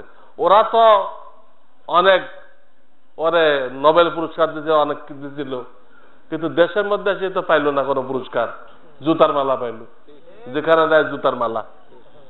আল্লাহ রক্ষা করছে কাফেরদের ষড়যন্ত্র থেকে। কাফেরদের ষড়যন্ত্র থেকে ওরা মনে করছে টাইম হয়ে গেছে, আমরা একে দিয়ে মোটামুটি ইলেকশন করে আমাদের এনজিও লোকজন দিয়ে সংসদ গঠন করতে পারবো, এরকম মনে করছিল। কিন্তু আল্লাহ সময় মতো মোড় ঘুরাই দিচ্ছেন, দিয়ে দেশবাসীকে রক্ষা করছেন। আল্লাহ শুকরিয়া আদায় করেন, আল্লাহ তোমার মেহেরবানি। কিন্তু এখন যদি সতর্ক না হন, বিবিকে এনজিওতে পাঠান, এনজিও লোন আনতে, তা আল্লাহ কি বারবার সুযোগ দিবে? আপনি বারবার গর্তে পড়বেন আর বারবার কি আপনাকে আল্লাহ সুযোগ দিবে? না, আপনার পা ভেঙে যাবে, পা ভেঙে যাবে। এর জন্য ভাই, এই মাহফিলের উদ্দেশ্য কি বলতেছিলাম? ফরজে আইন এলেম হাসিল করা, জীবনের ভুল ত্রুটি সংশোধন করা। ফরজে আইন এলেম কি বলেন তো? ব্যাখ্যা তো করা যাবে না, বলেন। ইমান শিক্ষা করা, বলেন। আজকে লোক বুড়া হয়ে গেছে, কবরে যাইতেছে, কিন্তু কোনটুক যে ফরজে আইন তা জানতেছে না। অথচ এটা জানা জরুরি। তাম ওয়াজ মাহফিলে এইটা বলা জরুরি। সব বক্তব্য যে একটা একটা পয়েন্টের উপরে বয়ান করে, তা আপনাদের ফরজটা আদায় হয়ে যায়। ইমান ঠিক করা, ইবাদত সুন্নত তরিকায় করা, রিজিক হালাল রাখা, বান্দার হক আদায় করা, অন্তরের 10টা রোগের চিকিৎসা করা, এর নাম আত্মশুদ্ধি। হাকিমুল উম্মত থানবী রহমাতুল্লাহ আলাইহি তার কিতাবে বিভিন্ন জায়গায় লিখছেন এই 5টা বিষয় এলেম অর্জন করা ফরজে আইন। হ্যাঁ বলবো। এবং কোরআনে কারিমের সূরা বাকারার 177 নম্বর আয়াত দ্বারা তিনি এটা প্রমাণ করছেন। কোরআনে কারিমের সূরা বাকারার কত নম্বর আয়াত? 177 নম্বর আয়াত। 77 নম্বর আয়াত দ্বারা এটা তিনি প্রমাণ করছেন কি ঈমান ঠিক করা। আমানতু বিল্লাহি ওয়া মালাইকাতি পড়ছেন না? ওর প্রত্যেকটার কিছু ব্যাখ্যা, ওই ব্যাখ্যা সহকারে এই 7টা বিষয়কে মানতে হবে। ব্যাখ্যাকে একটু বুঝতে চান আপনারা? একটু বুঝেন। অরুসুলি আছে কিনা একটা, যেই অরুসুলি বলবেন তো আপনাকে মানতে হবে সমস্ত নবী রসুল মাটির তৈরি মানুষ, এটা না হলে রসুলি হবে না। এটা মানতে হবে অরুসুলি এই নবী রসুল গায়েব জানেন না, গায়েব সর্বত্র হাজির নাজির না। 3 নম্বর, এটা জানতে হবে এই নবী রসুলগণ নিষ্পাপ, নিষ্পাপ মাসুম। যদি আপনি মওদুদি সাহেবের মতো বলেন যে প্রত্যেক নবীকে দিয়ে আল্লাহ 5টা করে গুনাহ কবিরা করাইছে, আপনার ঈমান বাতিল, আপনার ঈমান বাতিল। যেই রসুলই কইবেন সে মানতে হবে তারা নিষ্পাপ। 4 নম্বর, এটাও মানতে হবে যে এই নবীদের সিলসিলা মুহাম্মদ রাসূলুল্লাহ সাল্লাল্লাহু আলাইহি ওয়াসাল্লামের শেষ হয়ে গেছে, কারণ তিনি খাতামুন নবিয়্যিন। যদি আমাদের নবীর পরে আর কাউকে নবী মানেন তো রসুলই হলো না, আপনার ঈমান নষ্ট হয়ে গেছে। যে কোনো একটা পয়েন্ট এই রসুলের মধ্যে যা বলতেছি বা অন্যগুলোর মধ্যে পয়েন্ট পয়েন্ট আছে, এর যে কোনো একটা পয়েন্ট অস্বীকার করলে বেঈমান হয়ে যেতে হয়। সবগুলো মানার নাম ঈমান, সবগুলো মানার নাম কি? ঈমান। আর যে কোনো একটা বিষয় অস্বীকার করার নাম বেঈমান। বেঈমান হওয়াটা সহজ, ঈমানদার হইতে গেলে সবগুলো মানতে হবে। আমার লেখা কিতাবুল ঈমান আপনাদের মসজিদে মসজিদে চালু আছে কিনা? আমার লেখা কিতাবুল ঈমান বাংলাতে, ওখানে সব ব্যাখ্যা দেওয়া আছে। আপনাদের কোনো মসজিদে চালু আছে? তাহলে হুজুরা কি করছে বুঝেন? হুজুরা কি অবদান রাখছে যে কোন মসজিদে কিতাবুল ঈমান চালু করতে পারে নাই? তাহলে আপনাদের কি দায়িত্ব আদায় করছে? জনগণকে নিয়ে ফিকির করতে হবে। জনগণ দিনের পর না থাকলে কে ছাত্র দিবে, কে চান্দা দিবে? জনগণ যদি আমাদের হাতে না থাকে, ছাত্র দিবে না, চান্দাও দিবে না, রাশিয়ার মতো অবস্থা হবে। রাশিয়াতে যারা ওলামায়ে কেরামকে সালাম করতো পায়ে ধরে, তারাই ওলামায়ে কেরামকে জবাই করছে। স্পেনের মধ্যে তাই হয়েছে, যারাই ওলামায়ে কেরামকে শ্রদ্ধা করতো তারাই ওলামায়ে কেরামকে জবাই করছে। ভারতেও তাই হয়েছে, ওলামায়ে কেরামকে শহীদ করা হয়েছে। আমাদের দেশ ওই দিক থেকে আগাইতেছে, সমস্ত মিডিয়া চেষ্টা করতেছে ওলামা আর পাবলিককে বিচ্ছিন্ন করে দাও, পাবলিক যেন ওলামার কাছে না আসে। তাহলে ওলামাদেরকে কন্টাসা করে জবাই করে দিলে কোনো পাবলিক আসবে না, ওই লাইনে আগাইতেছে। আর আমরাও সাহায্য করতেছি, সব কাফেরা মিলে চেষ্টা করতেছে ওলামা আর পাবলিক বিচ্ছিন্ন করতে, আর আমরা হুজুররা ওটাতে সহযোগিতা করতেছি।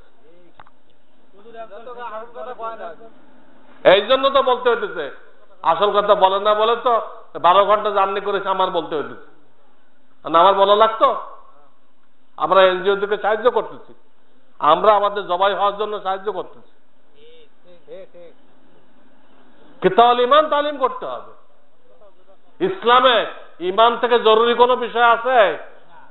আপনার ঈমান যদি সহি হয়ে যায়, হাশরের ময়দানে আল্লাহ তাআলা আমাদের ঈমানকে সাহাবায়ে কেরামের ঈমানের সাথে মিলাবেন। যদি মেলে, আমল যাই থাকুক আল্লাহ আপনাকে বেহেশতে দান করবেন। হয়তো শাস্তি হতে পারে কয়েকদিন, কিন্তু বেহেশতে যাবেন আপনি। কিন্তু মিলাবে কার সাথে? সাহাবাদের সাথে। তাহলে সাহাবারা সত্যের মাপকাঠি কিনা? হ্যাঁ, সত্যের মাপকাঠি। ফাইন আমানু বিমিসলি মা আমানতুম বিহি ফাকাদ ইহতাদাউ। এই আয়াতটা প্রথম পারায় 2 বার আছে। একই কথা আল্লাহ বলছেন যে তোমাদের ঈমান যদি আমার নবী মেহনত করে যে মডেল রেখে আসছেন, সাহাবায়ে কেরাম রেখে আসছেন, তাদের ঈমানের সাথে মেলে, তাহলে তোমরা হেদায়েত পেয়ে গেলা, তোমরা ঈমানদার হয়ে গেলা, আমি তোমাদেরকে জান্নাত দান করব। কাজে রসুলের মধ্যে এটা মানতে হবে যে আমাদের নবী শেষ নবী। কাজে এক গ্রুপ যে মানে পাকিস্তানের কাদিয়ান শহরে কি হয়েছিল, এটা নবী হয়েছিল মানেন এক গ্রুপ। আবার সে লোক মরছে কোন জায়গায়? টয়লেটের মধ্যে, কাঁচা পায়খানায় ডুবে মরছে। কোন নবীকে এরকম বেইজ্জতের মৌত মরে? এই লোকরা যারা নবী মানবে তাদের কি ঈমান থাকবে? কাদিয়ানিরা সব মানে, সব মানে, একটা বিষয় খালি মানে না, আমাদের নবীকে শেষ নবী মানে না। তারা শেষ নবীর অর্থ করে সর্বশ্রেষ্ঠ নবী, কিন্তু শেষ না। আমাদের নবীকে সর্বশ্রেষ্ঠ নবী মানে সর্বশ্রেষ্ঠ, শেষ না। শেষ করলে তো আর নবী আসতে পারে না। একটা বিষয় যে অস্বীকার করছে, তারা কি মুসলমান আছে না কাফের হয়ে গেছে? একদম কাফের হয়ে গেছে। একটা বিষয় অস্বীকার করার ধরুন কাফের। তো রসুলি মানতে গেলে কয়টা হলো বুঝছেন? তাকে মাটির তৈরি মানুষ মানতে হবে, নূরের তৈরি না। 2 নম্বর কি কইছি? ছায়া ছিল না, কে কইছে? এটা তো গলত কথা। রসুলের ছায়া ছিল না, এটা গলত কথা। ছায়া ছিল, কিন্তু যেহেতু মেঘে হুজুরকে ছায়া দিত, এই জন্য ছায়াটা পড়তো না। ওটা আর একটা গোমরাহি কথা। 2 নম্বর কি বলছি? গায়েব জানেন না। 3 নম্বর কি বলছি? নিষ্পাপ। 4 নম্বরে কি বলছি? তিনি শেষ নবী। 5 নম্বরে তিনি 23 বছরে যাদেরকে তৈরি করে গেছে তারা সত্যের মাপকাঠি, তারা সত্যের মাপকাঠি।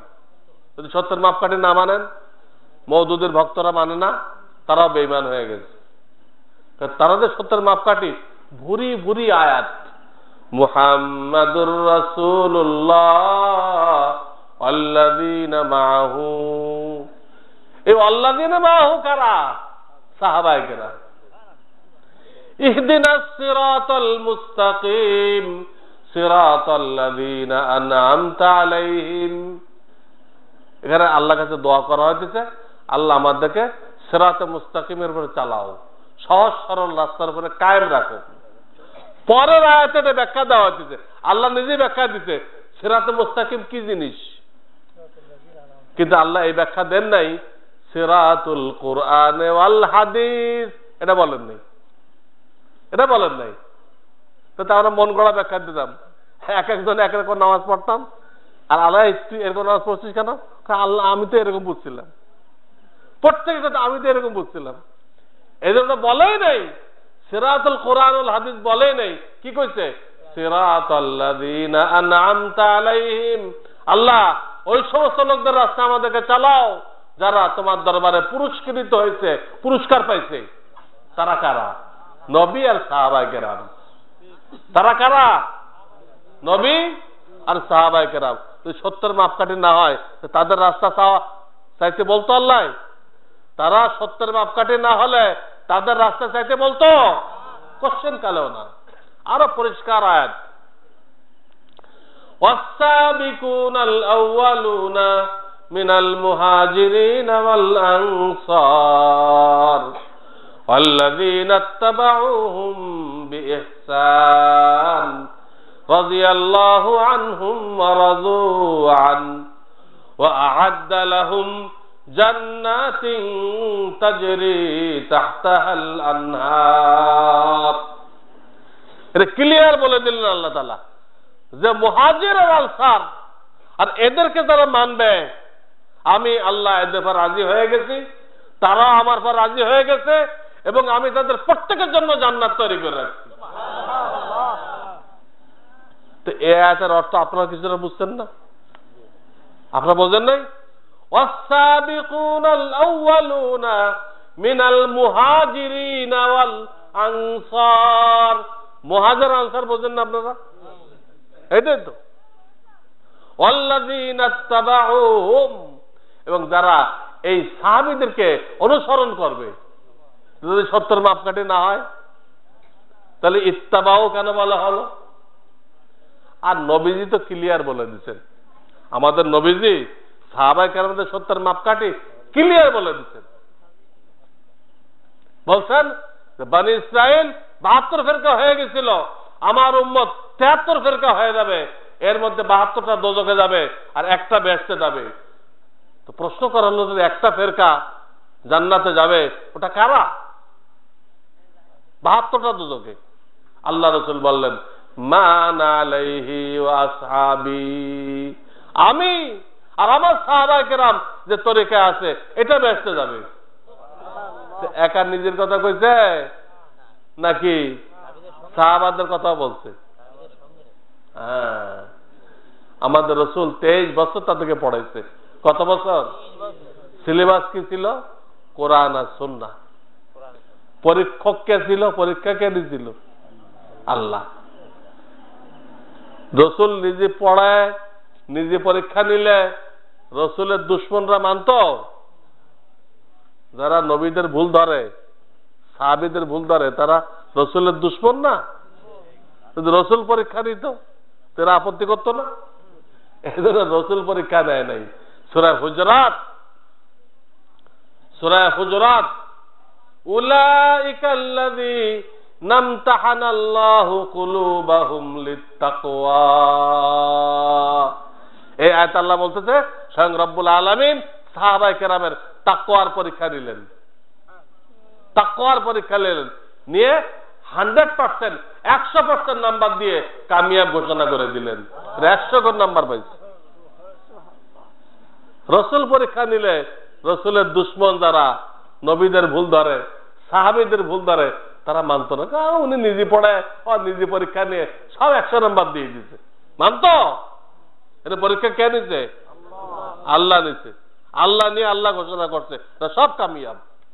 তোমরা এদের যে কোনো একজনকে ফলো করবা, যে কোনো একজনকে। আসহাবিকান নুজুম বিআইহিম ইক্তাদাইতুম, যে কোনো একজনকে ফলো করবা সে কামিয়াব হয়ে যাবে।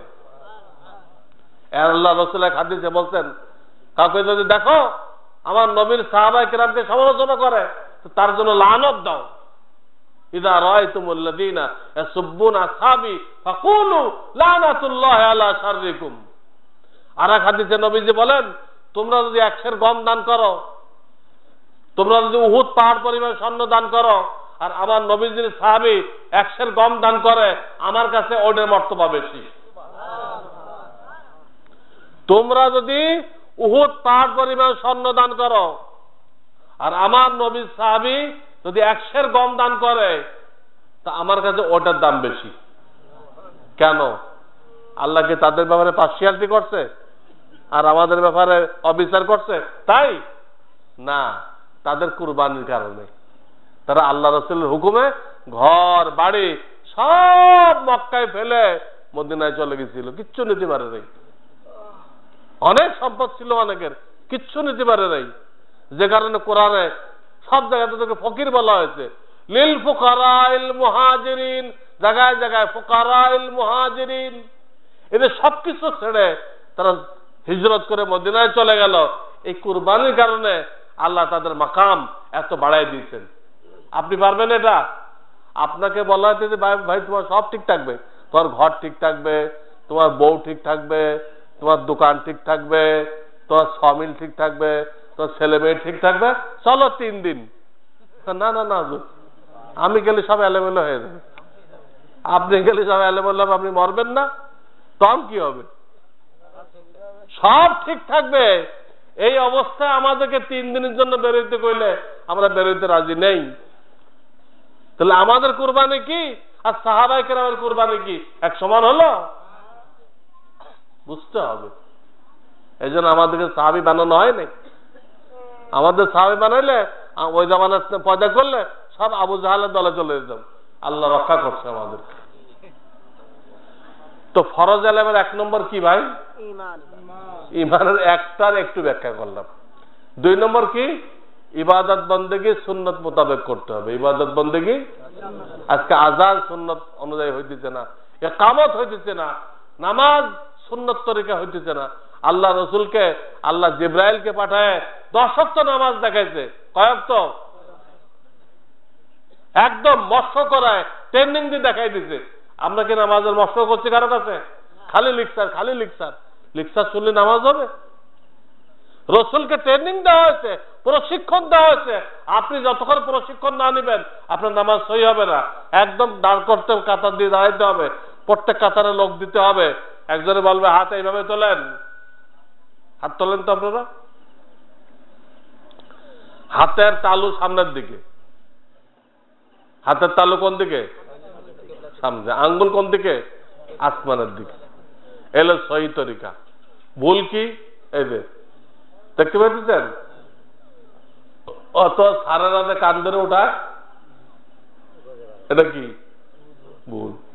এইভাবে এইভাবে তো নিয়ত করে সরাসরি বাঁধতে হবে নাভির নিচে। আমরা কি সরাসরি বাঁধি? আমরা তার সাইডে দিয়ে তারা বাঁধি। এইভাবে পুরা নামাজ যদি দেখানো হয়, দেখবেন নামাজটা ভুলে ভরা, ভুলে ভরা। বিয়ে শাদিতে যা করতেছে এর 14 আনা হিন্দুয়ানি তরিকা। হিন্দুয়ানি না যায়। মেয়ের দেখতে যে ছেলের বাপে দেখে কিনা, তো কিভাবে যায় জন্য? ছেলে ছাড়া আর কেউ দেখতে পারবে না, ছেলে ছাড়া আর কেউ দেখতে পারবে না। মহিলারাও দেখবে কিন্তু পুরুষ আর কেউ দেখতে পারবে না। কিন্তু আমার দেশে বাপেও দেখে। একদম হারাম, একদম হারাম। তারপরে ওই যে অলিভার দাওয়াত খাওয়ায়, সেখানে গিফট নেয় কিনা? গিফট নেয়। খ্রিস্টানদের তরিকা, তারা দাওয়াত খাওয়ায়, একটা বিল দিয়ে দেয়। আপনি দাওয়াত খাইলেন, বিলটা দিয়ে দেন। ইসলামের দাওয়াতে কোনো বিল নেই। দাওয়াত খাওয়াতে গিফট নেন, আপনি বিল নিলেন। খ্রিস্টানদের তরিকা। বিয়ে শাদী 14 আনা খ্রিস্টান, হিন্দু খ্রিস্টানদের তরিকা। আপনাদেরকে কি বলবো, জীবনের শেষ পর্ব যেটা কাফন দাফন, এইটি পর্যন্ত গলত, এটাও সহি নেই। হাদিস আছে শর্ট টাইমে দাফন করতে হবে। হাদিস قال رسول الله صلى الله عليه وسلم لا يحل لجيفة مسلم أن تحبس بين ظهراني أهله। কোন মুসলমানের লাশ তার পরিবার পরিজনের মধ্যে আবদ্ধ করে রাখা জায়েজ নেই। আমরা দেরি করি কিনা? অমুক আসবে, তমুক আসবে, চেহারা দেখাইতে হবে, লাশ দেশে বাড়িতে নিতে হবে, আমেরিকার থেকে বাংলাদেশে আনতে হবে। দেরি করি কিনা? এই হাদিস অনুযায়ী একদম না জায়েজ। অন্যায়, এটা অন্যায়। হুজুর করলে কি জায়েজ হয়ে যাবে নাকি? কোন হুজুরকে আল্লাহ ঠিকাদারি দিতে? হুজুরকেও যদি ওই শরিয়াত মতো চলে তো হুজুর বলা হবে, আর না খেজুর হয়ে যাবে। হুজুর অতক্ষণ হুজুর থাকবে যতক্ষণ সে আল্লাহর হুকুম মোতাবেক চলবে। হুজুরদের কোন এটা কি হিন্দুদের ব্রাহ্মণ মনে করছেন? ব্রাহ্মণ না, তাকে শরীয়ত অনুযায়ী চলতে হবে। তো দেরি করা যাবে না, কোনো বাহানায় দেরি করা যাবে না। পার্শ্ববর্তী কোনো জায়গায় দাফন করে দিতে হবে, ব্যাখ্যা করার সময় নেই। এমনকি কিতাবে লিখছে জুমার আগে দাফন করে, যদি জুমা ধরা যায় তো জুমার আগে দাফন করা জরুরি। জুমার পরে ইমাম সাহেব মুসাল্লিদেরকে নিয়ে 3 কুল পড়ে দোয়া করে দিবে। জানাজা আটকে রাখবেন কেন? হাদিস কোরআনে সব জায়গায় আসছে, আসরিউ বিল জানাজা, আসরিউ বিল জানাজা, জানাজা জলদি করো। মুর্দা নিজে বলে কদ্দিমনি কদ্দিমনি, আমাকে তাড়াতাড়ি নিয়ে চলো, তাড়াতাড়ি নিয়ে চলো। কোরআন হাদিস বাদ দিয়ে আপনারা এই যে দেরি করতেছি, তো কোন অবস্থায় জায়েজ হচ্ছে না, একদম না জায়েজ কাজ। মরার পরে এই লাশের উপরে জুলুম করতেছি আমরা। এমনকি একটা উদাহরণ শোনেন, জানাজা নামাজের পরে চেহারা দেখানো নিষেধ। জানাজার আগ পর্যন্ত গোসল টোসল হবে, ওর মধ্যে যে যা দেখে নিতে পারে, যাদের দেখা যায় তারা। কিন্তু জানাজার পরে চেহারা দেখানো নিষেধ। কেন? কারণ দর্শাইছে যে জানাজার পরে চেহারা দেখাইতে গেলে দাফন করতে দেরি হবে, কবরে রাখতে কি হবে, দেরি হবে। অথচ চেহারা দেখাইতে কি লম্বা টাইম লাগে? 10-20 মিনিট। 10-20 মিনিট দেরি করা শরীয়ত অ্যালাউ করলো না। আর আপনার বাপ সকাল 7টায় মারা গেল, আপনি 2টার সময় তা জানাজা পড়তেছেন কেন? 7টায় মারা গেল, 2-3 ঘন্টার মধ্যে দাফন করা সম্ভবপর ছিল। কারণ মুমিনের কবর তার জান্নাতের বাগান না? মুমিনের কবরটা জান্নাতের বাগান কিনা? তো তাকে তাড়াতাড়ি তার বাগানে পৌঁছাই দিতে হবে না? তারা ফেলে রাখলে তার বাগান থেকে মাহরুম করা হলো, মাহরুম করা হলো তাকে। আমরা মুখে বলি বিসমিল্লাহি আলা মিল্লাতে রাসূলিল্লাহ, মুখে বলি যে তোমাকে আল্লাহর নামে রসুলের তরিকা রাখলাম, অথচ সম্পূর্ণ গলত তরিকা রাখতেছি। রাখতে হবে হলো ডাইন কাতে, এটা দ্বিতীয় ভুল। মুর্দাকে কবরে রাখতে হবে কিভাবে? জিন্দা মানুষ যেভাবে শোয় ডাইন কাতে, শুধু চেহারা না, সিনাও কোন দিক হবে? সিনাও কিবলার দিকে হবে। সিনাও কোন দিক হবে? সিনার ভিতরে কলব আছে, কলবের মধ্যে ঈমান আছে। সিনার মধ্যে কি আছে? কলব আছে, কলবের মধ্যে ঈমান আছে। এটা কিবলার দিক দিতে হবে। সিনার এত গুরুত্ব, নামাজের চেহারা ঘুরে গেলে নামাজ ভাঙে না, কিন্তু নামাজের সিনা ঘুরে গেলে নামাজ ভেঙে যায়। এত গুরুত্ব। সেখানে আমরা মুখে বলতেছি তোমাকে আল্লাহর নামে রসুলের তরিকা রাখলাম, কিন্তু গলত তরিকা রাখতেছি। সিনা কোন দিকে? আসমানের দিকে। আর ঘাটটারে মুসড়ায় কিবলার দিকে। দেখো তরিকাই হল না। প্রশ্ন করো, হুজুর এতদিন কই ছিলেন? বাপদাদার তো এরম রেখে আসছি আমরা, এতদিন আমরা আসতে পারি না, ভুল করছি, আমাদেরকে মাফ করে দিবেন। ডাইন কাতে, পুরা বডি ডাইন কাতে। বললাম তো আমি একটু আগে যে আমরা রাত্রে সুন্নত তরিকায় শুই কিভাবে? আমরা রাত্রে বা দিনে সুন্নত তরিকা কিভাবে শুই? হুবহু ওইভাবে শোয়াইতে হবে, কবর খোদা শিখতে হবে।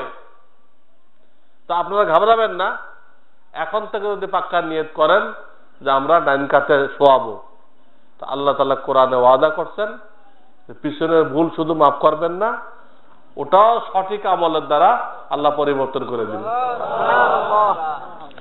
ইল্লা মান তাবা ওয়া আমানা ওয়া আমিলা আমালান সালিহা ফাউলাইকা ইউবাদদিলুল্লাহু সাইয়্যাতিহিম হাসানাত।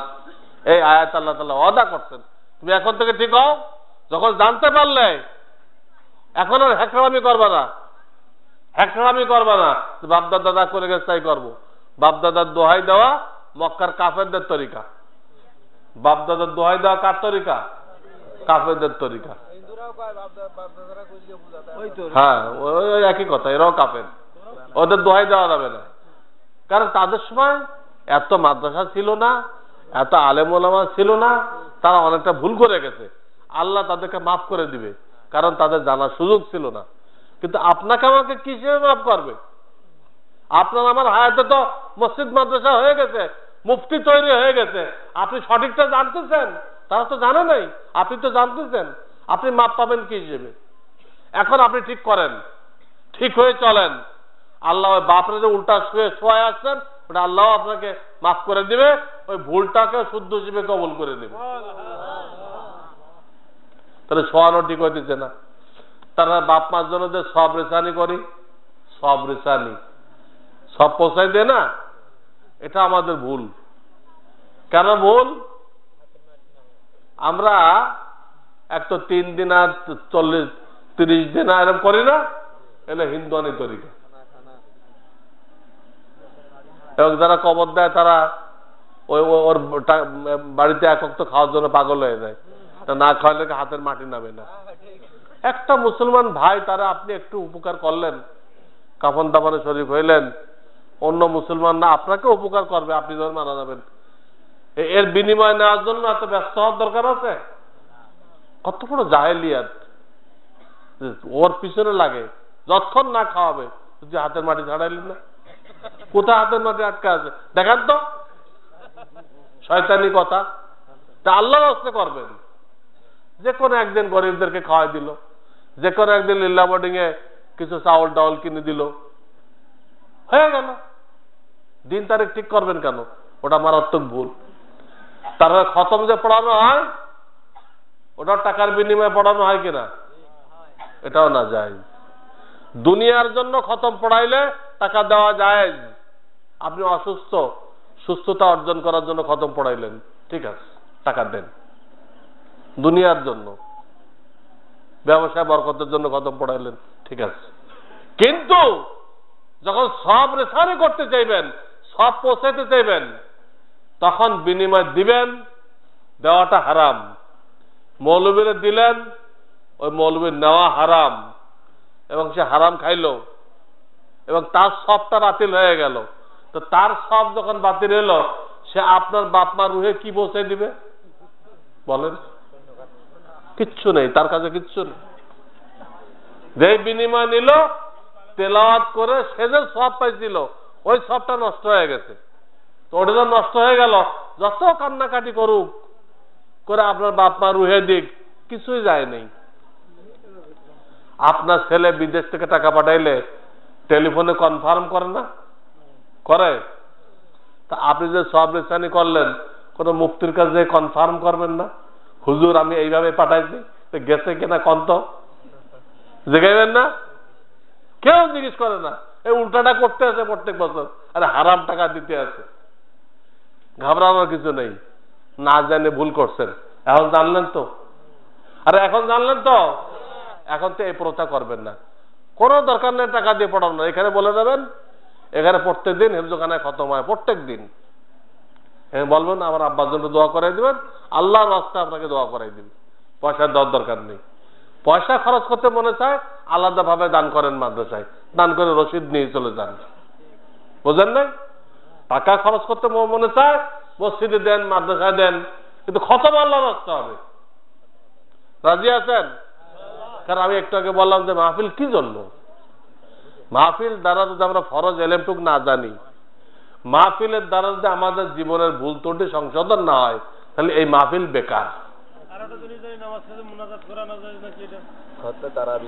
এই মাহফিল বেকার। তারাবির একই হুকুম।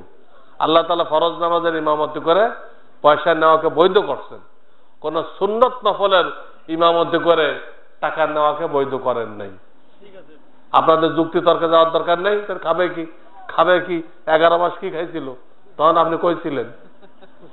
যুক্তি তর্কে যাবেন না, আল্লাহর হুকুম বাস। মাইয়েতের ব্যাপারে সর্বশেষ একটা মসলা বলে এটাই শেষ।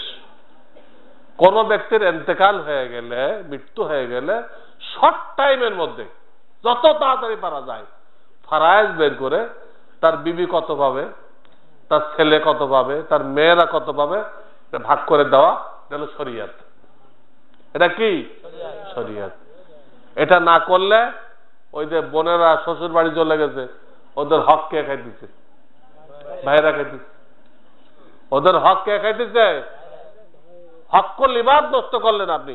হক্কুল ইবাদ আপনার কোন ইবাদত কবুল হবে না, কোন ইবাদত কবুল হবে না হক নষ্ট করলে। এদের মসলা কি? শর্ট টাইমে ফারায়েজ বের করে প্রত্যেকে বোঝাই দেওয়া। বিশেষ করে কোন ভাই বোন যদি নাবালেগ থাকে, থাকে না, বাপ মারা গেলে, ওটাকে শরিয়াতে বলে এতিম। কি বলে? এরটা যদি সংরক্ষণ না করেন, ওরটা থেকে ওকে লালন পালন করা হবে, বাকিটা সংরক্ষণ করতে হবে। যদি তা না করেন, ওটা তার মা খেয়ে ফেলে, ওর ভাই বোনেরা খেয়ে ফেলে, বা আত্মীয় স্বজনরা বেড়াইতে আসে, তারাও কি করে? ওই সব মিলাই ঝুলায় ওই এতিমিরটা খেয়ে দেয়। এমনকি হুজুর দাওয়াত দেওয়া হয়, ওই হুজুরও কি খায়? ওই এতিমের মালটা খায়। আর এতিমের মাল খাইলে কি হবে? কোরআন শরীফের চারিপাড়ায় দেখেন কি হবে। ইন্নাল্লাযীনা ইয়াকুলুনা আমওয়ালাল ইয়াতামা যুলমা ইন্নামা ইয়াকুলুনা ফি বুতুনিহিম নারা। এতিমের মাল যারা খাইলো তারা পেটের মধ্যে দোজখের আগুন ভরলো। মৃত্যুর সাথে সাথে এই আগুন চতুর্দিক দিয়ে তাকে ঘেরাও করে ফেলবে। তো একদিকে বন্ধের অংশ আমরা খাইতেছি, আর একদিক দিয়ে এতিমের মাল আমরা খাইতেছি। আমাদের কোনো ইবাদত কবুল হবে না। কাজেই যাদের আব্বা মারা গেছে, অনেক আছে না আব্বা মারা গেছে, তারা এতদিন ফারায়েজ বের করে দেন নাই, তারা 2-4 দিনের মধ্যে বোনদেরকে ডাকেন, ডেকে ফারায়েজ বের করে স্থাবর অস্থাবর সব কিছু থেকে বুঝাই দেন। পিছনে ভুলের জন্য তাদের কাছে মাপ চাই নেন। তা না হলে এই মাহফিল কোনো কাজে আসবে না। ভুল ত্রুটি যদি ঠিক না হয় আর ফরজ কোনটুক এটুক যদি না বোঝেন, তাহলে মাহফিল অনর্থক। মাহফিলের উদ্দেশ্য এটা, ফরজ এলেম জানতে হবে। তো ফরজ এলেমের দুটো আমি একটু বললাম কিছুটা। ঈমান শিখতে হবে, ইবাদত বন্দেগী সুন্নত অনুযায়ী করতে হবে। আর 3টার এখন আর সময় নেই। আর 3টা কি? রিজিক হালাল রাখতে হবে। যারা বিবির মোহর দেন নাই তাদের রিজিক হালাল না, যারা বন্ধের অংশ দেন নাই তাদের রিজিক হালাল না, যারা জমিন বন্ধক রেখে ফসল খান, জমিন বন্ধক রেখে ফসল খাওয়া সুদ খাওয়া। দেশটানি 2000, সুদ এবং জুয়া, সুদ এবং জুয়া, শেয়ার বাজার, সুদ এবং জুয়া। ইসলামের নামে যত ব্যাংক বিমা হয়েছে সবগুলো একটাও সঠিক ইসলাম নাই। হয়তো 10%, 20% ইসলাম, 80% সুদ। এখান থেকে কেউ লাভ খাবেন না। 3 নম্বর এটা, রিজিক হালাল রাখতে হবে। ব্যবসায়ী ব্যবসার মশলা জানবে, চাকরিজীবী চাকরির মশলা জানবে।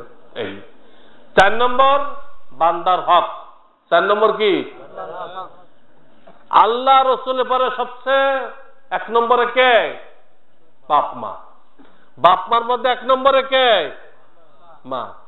বাপের থেকে মায়ের হক 3 গুণ বেশি। 3 রকম কষ্ট বরদাস্ত করছে পেটের মধ্যে, ডেলিভারির সময় আর লালন পালন করার সময়। এই 3 কষ্টের কারণে এই 3টার মধ্যে আর কেউ শরীক ছিল না। মায়ের হক 3 গুণ বেশি। বাপ মার দিকে একবার মোহাব্বতের দৃষ্টিতে তাকাইলে আল্লাহ একটা কবুল হজের সব দান করে। আপনি একদিনে যে 10 বার তাকান মোহাব্বতের দৃষ্টিতে, আল্লাহ আপনাকে 10টা কবুল হজের সব দান করবে। আর আগের দৃষ্টিতে তাকান চোখ লাল করে আর মাপ চায় না আনেন, হাদিস দ্বারা বোঝা যায় যে সে ঈমান নিয়ে মরতে পারবে না। তাকে যেহেতু সময় নেই, আমি কিচ্ছা শোনাইতাম। একজন সাহাবী বেঈমান হয়ে মরতেছিল মায়ের সাথে খারাপ ব্যবহারের কারণে। এই বাপ মা বেঁচে থাকলে 7টা হক। কয়টা? 7টা। মারা গেলে 7টা। আর 7টা। আমাদের বাপ মা কারো মারা গেছে তার 7টা, কারো বাঁচা আছে তার 7টা। মোট কয়টা? 14টা। এই 14টা হক আপনারা বলতে পারেন কিনা? হ্যাঁ, পারেন না। তাহলে ওয়াজ মাহফিল দিয়ে কি ফায়দা হলো? বাপ মার হক যখন বলতে পারেন না, এই মাঠে কত মাহফিল হয়েছে না? এই মাঠে অন্তত 20-30 বছর ধরে তো মাহফিল হইতেছে। তো সেখানে এইগুলো হক বলা হয় নাই। বাপ মার হক কি, স্ত্রীর হক কি, সন্তানের হক কি? সবাই বলে না, ওই যারা সব সবাই মৌলবীতে টাকা নিয়ে আসে, সন্তানের হক কি? সন্তানের হক বাচ্চা হওয়ার পরে ডান কানে আজান, বাম কানে ইকামত। 2 নম্বর 7ম দিন আকিকা করা, সুন্দর নাম রাখা, বিপ্লব, সংগ্রাম, এগুলো নাম রাখা জায়েজ নেই। ট্যাবলেট, ক্যাপসুল, হ্যাঁ, এগুলো নাম রাখা যায়। সুন্দর নাম রাখতে হবে।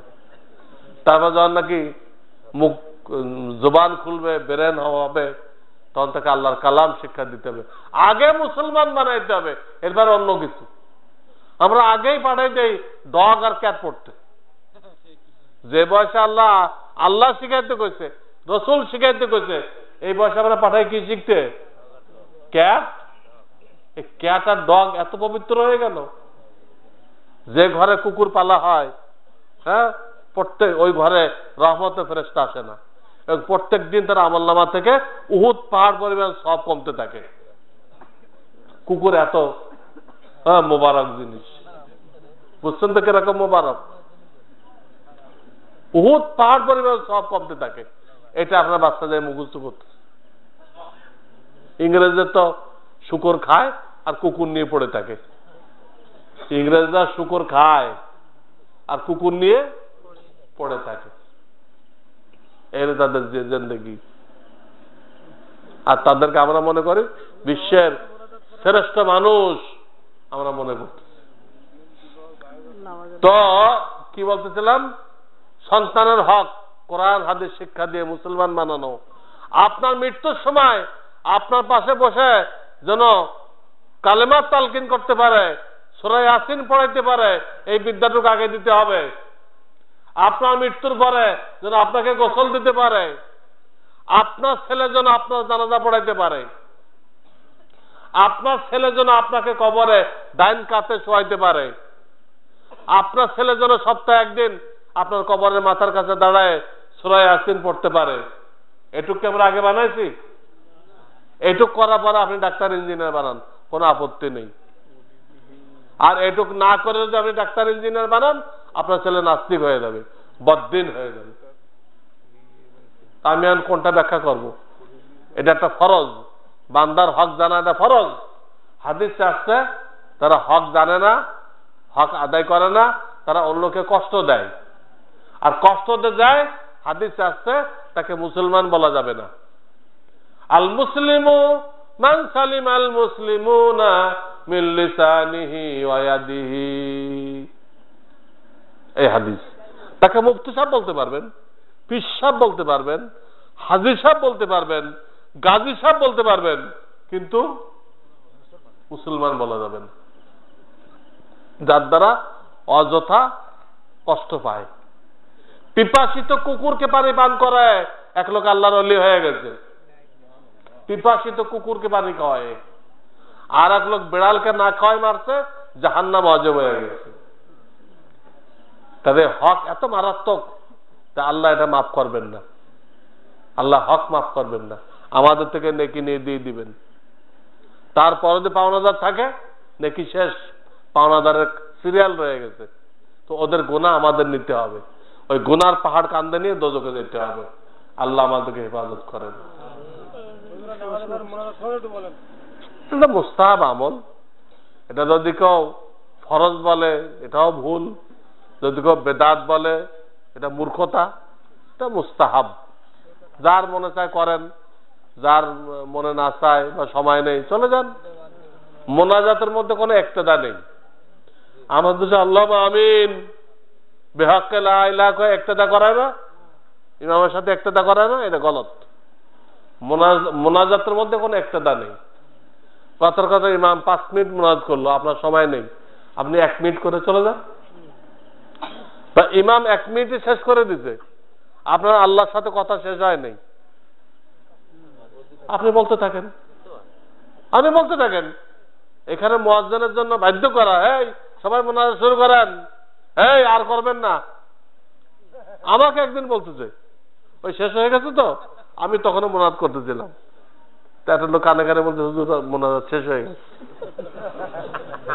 আমি তারপরেও করতে আছি মোনাজাত, তারপরেও করতে আছি। পরে শেষ করে বললাম যে আমারে বললেন কেন? যদি ইমাম সাহেব শেষ করে দেয় তারপরে আমি আল্লাহর কাছে কিছু বলি তো গুনাহ হবে? পয়লা সালামের সাথে সাথে ইমামের ইক্তেদা শেষ হয়ে যায়, দ্বিতীয় সালামে তো ইক্তেদা সুন্নত, ওয়াজিব না। প্রথম সালামের সাথে সাথে ইক্তেদা কি শেষ? আল্লাহ রহম করছে। যদি সালামের সাথে সাথে ইক্তেদা শেষ না হতো তাহলে ইমাম যা করতো আমাদের তাই করতে হতো। ইমাম বাথরুমে ঢুকছে, আমাদের ঢুকতে হতো। আল্লাহ রেহাই দিছে যে সালামের পর আর কি নেই, ইক্তেদা নেই। তোমার মনে চাইলে মুনাজাত করো, না চাইলে না করো। কিন্তু এটাকে ফরজ বলা এটাও গুমরাহি, এটাকে বেদাত বলা মূর্খতা। দেশে আলেম না মূর্খ, হ্যাঁ হাদিস নিজে পায় নাই বলে হাদিসে নেই। আরে বেটা তুই পাইস নাই, আমি কিতাব লিখে দিছি এর উপরে। ফরজ নামাজের পরে মুনাজাত করা যে মুস্তাহাব, এরপরে বাংলাতে কিতাব লিখে দিছি, সবখানে দলিল দিছি। সেখানে ওই দলিল নিয়ে চোখের সামনে ধরেন, যেটা পড়ে দেখেন তো কি আছে এনে। নিজের দলিল পায় না আর আরেকজনটা রদ করে, এটা মুস্তাহাব জিনিস। মোনাজাত কি মুস্তাহাব। তো আমাদের কিছু ভুল ত্রুটি কি জানা হলো? কিছু ভুল ত্রুটি জানা হয়েছে। এবং 5টা বিষয় যে ফরজ, বলেন তো? ঈমান ঠিক করা, ইবাদত বন্দেগী সুন্নত তরিকায় করা, রিজিক হালাল রাখা, বান্দার হক আদায় করা, আত্মশুদ্ধি করা। অন্তরের 10টা রোগ কি? লোভ, লালসা, হিংসা, বিদ্বেষ, হ্যাঁ, রাগ, কৃপণতা, রিয়াকারী, অহংকার। এগুলো দেখে নেবেন। ইমাম গাজ্জালী রহমাতুল্লাহ আলাইহির তাবলীগের দ্বীন কিতাব আছে এখানে, এখান থেকে পড়বেন। এটার একমাত্র চিকিৎসা আল্লাহ ওয়ালাদের সোহবত। সোহবত কাকে বলে? এতে বসে আছেন, এটার নাম সোহবত। এই সোহবত থেকেই সাহাবায়ে কেরামকে সাহাবী বলা হয়েছে। তাদের অনেক গুণ ছিল, কোন গুণের দ্বারা নামকরণ করা হয় নাই, এই গুণের থেকে নামকরণ করা হয়েছে, সোহবত থেকে সাহাবী। কেন? দিন আসার রাস্তায় এইটা। বই পড়ে দিন আসে না, দিন আসে সোহবতের দ্বারা। এইভাবে বসতে হবে। মাসে একদিন বসবেন। মাসে মাসে কোনো জলসা হয় এখানে? প্রত্যেক ইংরেজি মাসের পয়লা শুক্রবার, প্রত্যেক ইংরেজি মাসের পয়লা শুক্রবার আপনারা এখানে জমা হবেন। হ্যাঁ, আসরের পরে বা মাগরিবের পরে ইংরেজি মাসের পয়লা শুক্রবার। এখানে হাতে কলমে উজু দেখাই দিবে, নামাজ দেখাই দিবে, আজান, ইকামত, কাফন দাফন সব বাস্তবে দেখাই দিবে। তাহলে এটার নাম হলো জিন্দা মাদ্রাসা। যে মাদ্রাসায় জনগণকে নিয়ে তালিম দেওয়া হয়, জনগণকে নিয়ে ফিকির করা হয়, এই মাদ্রাসাকে বলা হয় জিন্দা মাদ্রাসা। কি মাদ্রাসা? জিন্দা, জীবিত। আর যে মাদ্রাসায় শুধু ছাত্র পড়ায়, পাবলিকরে নিয়ে কোনো ফিকির করে না, তাদের দিনদার বানানোর চেষ্টা করে না, এটাকে বলা হয় মুর্দা মাদ্রাসা। তা আপনারা কায়েম করছেন জিন্দা না মুর্দা? তাহলে আপনার মাসে একবার আসতে হবে। আমি দিন ঠিক করে দিয়ে গেলাম, ইংরেজি মাসের প্রথম শুক্রবার আপনারা সবাই এখানে মাগরিব পড়বেন, যাতে এটা জিন্দা মাদ্রাসা হয়। আপনাদের সব অনেক গুণ বেড়ে যাবে। মাদ্রাসা হলো সমস্ত ধর্মীয় কাজের গোড়া, পাওয়ার স্টেশন। যাতে বিদ্যুৎ তৈরি হয়, ওইতে সাপ্লাই দেয় না, দিলে পাকা ঘরে বাতি জ্বলে, রাইস মিল চলে, কিন্তু গোড়া কোন জায়গায়? Power house. ঠিক দিনে যত কাজ হইতেছে, দাওয়াত তবলিগ হইতেছে, তালিম হইতেছে, খানকার মধ্যে তাজকিয়া হইতেছে, আত্মশুদ্ধি, সবকিছু হইতেছে, কিন্তু সবটা গোড়া কোন জায়গায়? মাদ্রাসা। এখান থেকে লোক তৈরি হবে, হক্কানে আলেম তৈরি হবে, তো সহি তবলিগ হবে, সহি কোরআন হাদিসের তালিম হবে, সহি পীর, যারা ওই আটশির পীর না, মাইজ ভান্ডারি না, সুরেশ্বরের ল্যাংটা না, সুরেশ্বর তো পুরা ল্যাংটা, লাখ লাখ লোক সেখানে যে সেজদা করতেছে, অথচ তারা একজন MA BA pass, MA BA pass একটা ল্যাংটা লোক রে সেজদা করতে তার বাবা বাবা করতেছে, আর করতেছে কি এর ভিতরে অনেক কিছু আছে।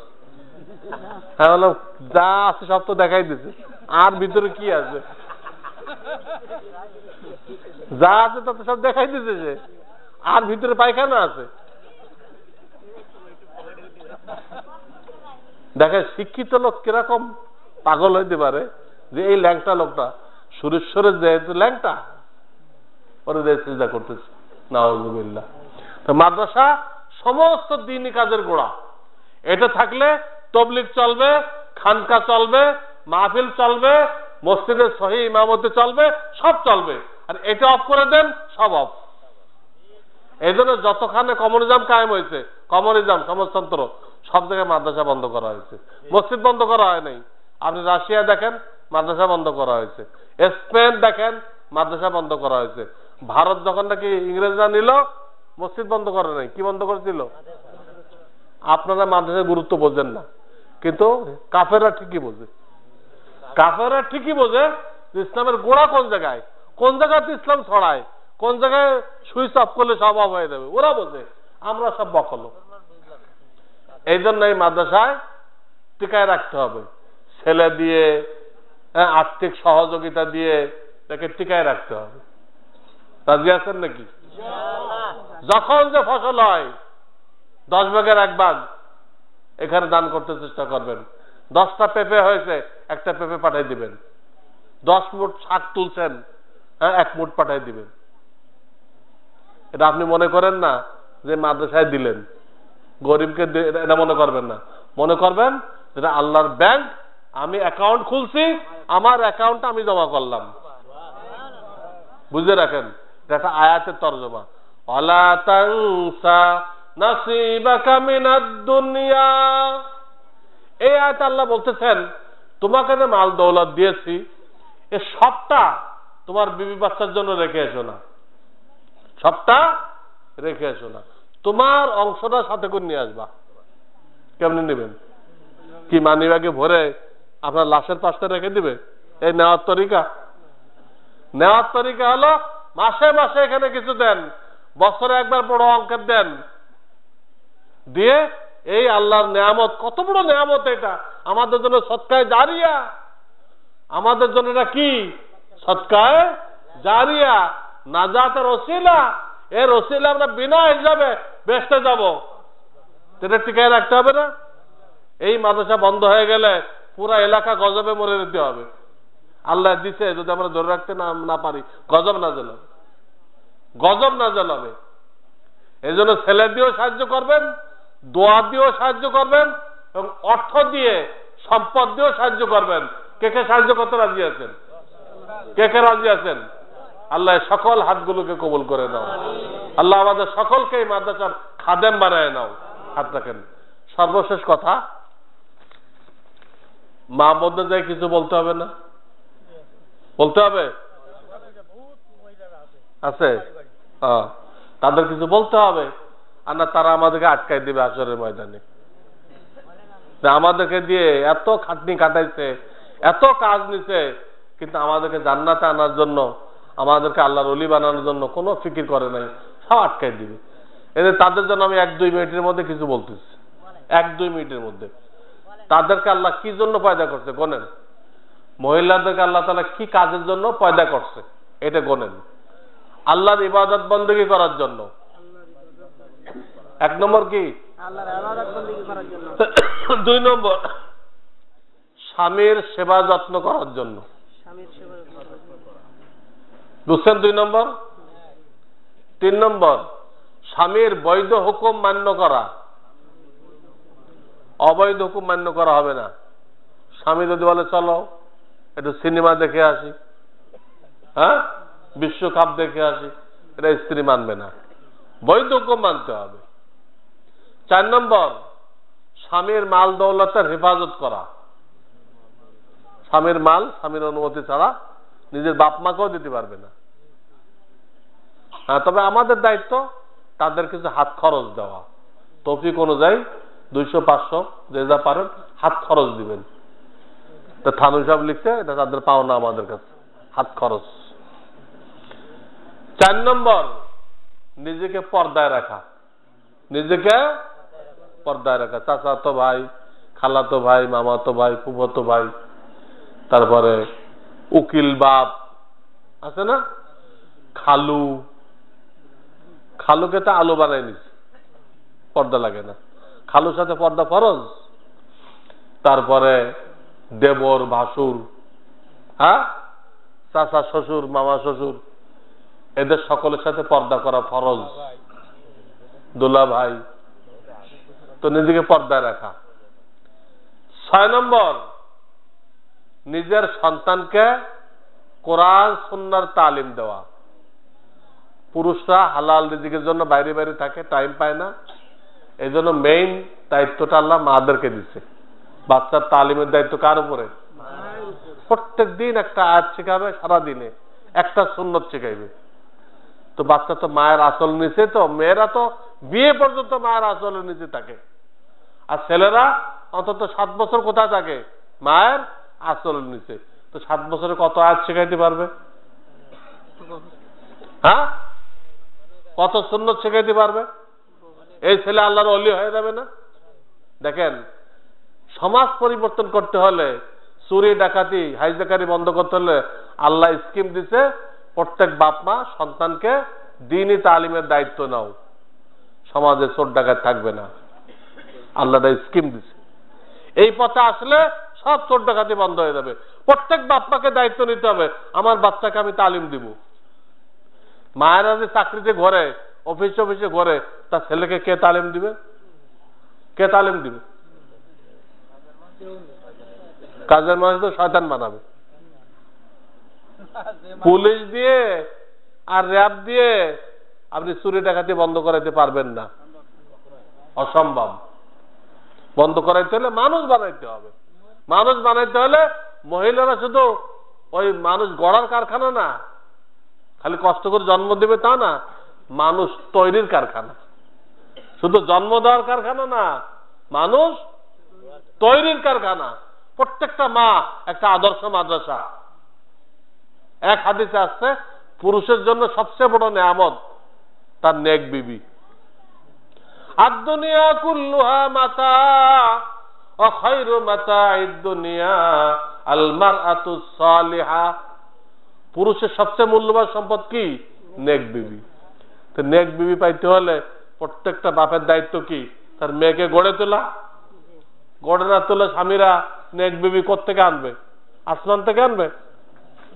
প্রত্যেক বাপের দায়িত্ব মেয়েকে এইভাবে গড়ে তোলা যে বিয়ে দেওয়ার পরে তার স্বামী যেন বলতে বাধ্য হয় যে আমার স্ত্রী আমার সবচেয়ে বড় নেয়ামত।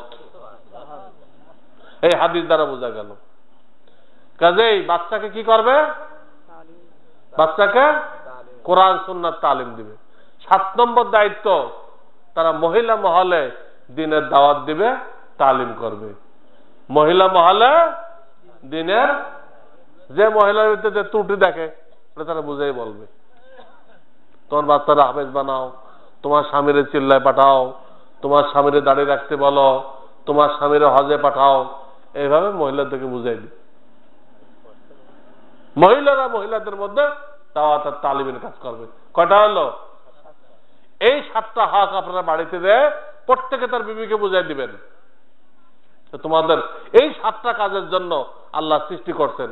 এখন বলেন, এই 7টা দায়িত্ব পালন করার পরে আমাদের মা বোনেরা কি ব্রাকে বা কোথাও চাকরি করতে টাইম পাবে? এতগুলো দায়িত্ব আদায় করার পরে তার চাকরি করার কোনো সুযোগ আছে? কিন্তু এই দায়িত্বগুলো আমরাও জানি না, আমাদের মা বোনদের শেখায়ও না। মনে করে বেকার থাকে বয়ে যাক চাকরি করুক। বেকার না, তাদের বিশাল কাজ আছে। মানুষ তৈরি করবে তারা, আদর্শ মানুষ। এখন যদি তারা চেষ্টা করে তাদের পেটে আশরাফ আলী থানভী পয়দা হবে, রশিদ আহমদ গঙ্গোই পয়দা হবে। কিন্তু এই ভানাসি ব্যাগ কান্দে নিয়ে ঘুরবে, তাদের পেটে কিছুই তৈরি হবে। ভানাসি ব্যাগ কান্দে নিয়ে রাস্তা রাস্তায় ঘোরে, এই মহিলার পেটে সন্তান না, শয়তান ছাড়া আর কিছুই পয়দা হবে না। আল্লাহ আমাদেরকে বুঝবার তৌফিক দান করুন। এই মাদ্রাসা থাকলে ইনশাআল্লাহ এই হকের কথাগুলো শুনতেই থাকবেন। শুনতে শুনতে ফরজ এলেমটুক আপনাদের ভিতরে ইনশাআল্লাহ এসে যাবে। আল্লাহ তাআলা আমাদের সকলকে আমল করার তৌফিক দান করেন। জাকির নায়েক একজন ভ্রান্ত লোক। সে ওই আহলুল হাদিসের মতবাদ প্রচার করে এবং সে টেলিভিশনের এজেন্ট। তার দ্বীনি দাওয়াতের চোটে টেলিভিশন কেনা বেচার হিড়িক পড়ে গেছে। যার দ্বীনি খেদমতের চোটে টেলিভিশন বিক্রি হয়, সে কোনদিন সহি লোক হইতে পারে না। ওকে নিয়োগ দিচ্ছে টেলিভিশন হলো না। তার দরবারে দেখবেন যে মেয়েরা ওপেন বসে আছে, কোনো পর্দার বালাই নেই, পর্দার বালাই নেই। আর সে যে ফতোয়া দেয় সব উল্টা পাল্টা ফতোয়া। এখানে কি মাসিক আদর্শ নারী আসে? এখানে বিগত 8 সংখ্যায় এর ব্যাপারে আমি ফতোয়া ছাপতেছি। ওর ব্যাপারে ওর এক একটা বেদান্ত মতবাদ তুলে ধরতেছি। মাসিক আদর্শ নারী একটা পত্রিকা, বিগত 8 সংখ্যায় এর বিরুদ্ধে ধারাবাহিক লিখতেছি। তা আপনারা পড়েন কি কি ভুল করছে, তার বইয়ের রেফারেন্স দিয়ে এত নম্বর বইয়ের এত নম্বর পৃষ্ঠে এই কইছে, এটা এই ভুল। তার এক একটা কথা তুলে ধরে কেন ভুল, আমাদের পক্ষে কি দলিল আছে, কি কোরআন হাদিস সব ব্যাখ্যা করে দিচ্ছে। কারণ যারা জানেন না, যারা যারা আদর্শ নারী রাখে তাদের কাছে সংগ্রহ করে পড়ে নেন।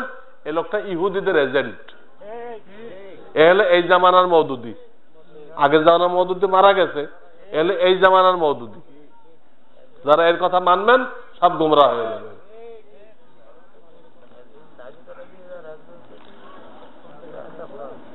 ওলি ছাড়া কোর্ট ম্যারেজ জায়েজ কিনা? আজকাল যুবক যুবতীদের কোর্ট ম্যারেজ করতেছে, হ্যাঁ, কোর্টে যে বিয়ে করে, তা জায়েজ আছে কিনা?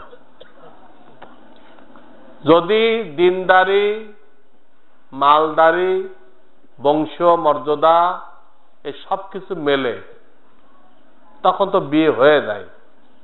তো বেহায়ের কাজ, নির্লজ্জ কাজ, কিন্তু বিয়ে হয়ে যায়। কিন্তু যদি এই সব দিক দিয়ে না মেলে, দুইজনের দিনদারি মিল নেই, দুইজনের মাল মিল নেই, ছেলের মাল অনেক কম, মেয়ের বাপের সাথে মিল নেই, খানদানি সম্মানের দিক দিয়ে মিল নেই, তখন বিয়ে হয় না।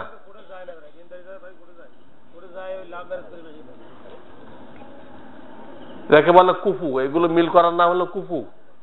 কুফু যদি মিল থাকে তখন বিয়েটা কোন রকম হয়ে যায়, তো বেহায়ের কাজ।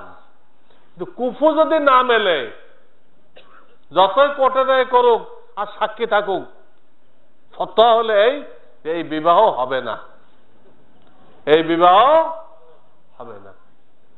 তা সাধারণ মৌলবীরা বলতে পারবে না, কারণ হেদায়ের মধ্যে লেখছে যে বিবাহ হয়ে যাবে, অলিল আউলিয়া আল এতেরাজ। হ্যাঁ, কিন্তু ফতোয়া এরপর না। ফতোয়া হলো কুফু মিল না হলে বিয়েই হবে না, এটা আমাদের ইমাম সাহেবের ফতোয়া। এবং সকল মাযহাবে ফতোয়া, শুধু আমাদের ইমাম সাহেব না। কুফু যদি না মেলে কোন মাযহাবে বিয়ে হবে না। এটা আমি অনেকবার ফতোয়া দিছি, লিখিত ফতোয়া দিয়েছি। দাড়ির মাপ হলো, তাদের দাড়ি বড় হয়, তাদের দাড়ি 4 আঙ্গুল হইতে হবে। এক মুষ্টি মানে কি? আপনার হাতে 4 আঙ্গুল, নাপিতের হাতে 4 আঙ্গুল না, আপনার হাতে 4 আঙ্গুল বড় হইতে হবে। তারপর আপনি ছাড়তে পারবেন। এই থুতনির নিচে 4 আঙ্গুল, এটা দাড়ির মাপ। দুনো সাইডে এবং নিচে তাদের দাড়ি বড় হয়, 4 আঙ্গুল হইতে হবে। এর চেয়ে ছোট করলে হারাম, এতে ছোট যদি করে এটা হারাম হবে। স্বামী তালাক দিয়ে ইদ্দত শেষ হওয়ার আগে অন্যের সাথে বিবাহ জায়েজ কিনা? স্বামী তালাক দিয়ে ইদ্দত শেষ হওয়ার আগে অন্যের সঙ্গে বিবাহ জায়েজ কিনা? জায়েজ নেই। স্বামী তালাক দিয়ে দিতে, কিন্তু তালাকের পরে 3 হায়েজ পর্যন্ত ইদ্দত পালন করতে হবে। কয় হায়েজ? এর আগে যদি সে অন্য স্বামীর কাছে যায় তো বিবাহ জায়েজ হবে না। বিবাহ শুক্রবারকে আপনারা বিশেষ দুরূদ শরীফ পড়েন? পড়েন সবাই? এই দুরূদ শরীফটা আমার সাথে পড়েন।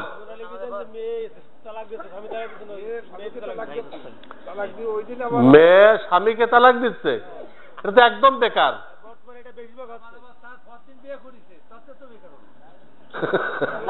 না, বিয়ে করলো কেমনে? তো আরেকজনের বউ রয়ে গেছে। স্বামীকে তালাক দিলে কিচ্ছু হয় না। তালাক শব্দটা স্বামীর সাথে সেট হয় না, সব শব্দ পুরুষ সাথে সেট হয় না। যেরকম গর্ভবতী, এটা একটা শব্দ, যে কোনো অবস্থায় পুরুষ সাথে লাগানো যাবে না, যে অমুক পুরুষ গর্ভবতী হয়েছে।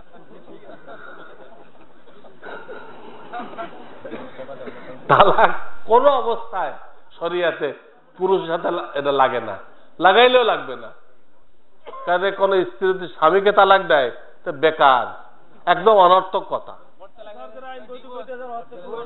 সরকার জাহান্নামে যাক, আমরা তো শরিয়ত মানব।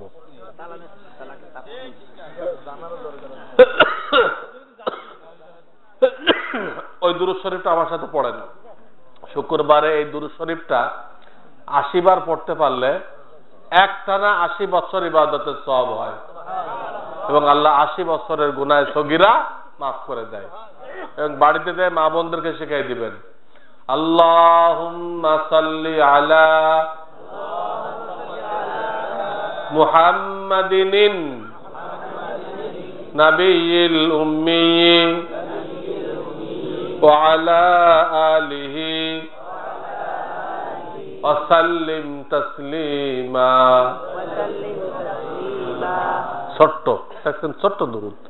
ওই ইয়া নবী ওগুলো পড়বেন না, বলে পুরা ভুল এবং কুফরি কালাম। ইয়া নবীর অর্থ হয়, হে জনৈক নবী, আপনার উপরে ফেরেশতারা উটের উজুড়ি বর্ষিত করুক। ইয়া নবী মানে হে জনৈক নবী। সালা মালাইকা, সালা মানে উটের উজুড়ি, আরবিতে সালা উটের উজুড়কে বলে, যে কোনো জানোয়ারের উজুড়ি। আর মালাইকা মানে ফেরেশতা, ফেরেশতারা আপনার উপরে উটের উজুড়ি বর্ষিত করুক। ইয়া নবী সেই অর্থ না। এইভাবে বললে কুফরি কালাম হয়ে যায়। আর এইভাবে বলেন তাহলে বৈধ হবে, কিন্তু হাদিসে নেই।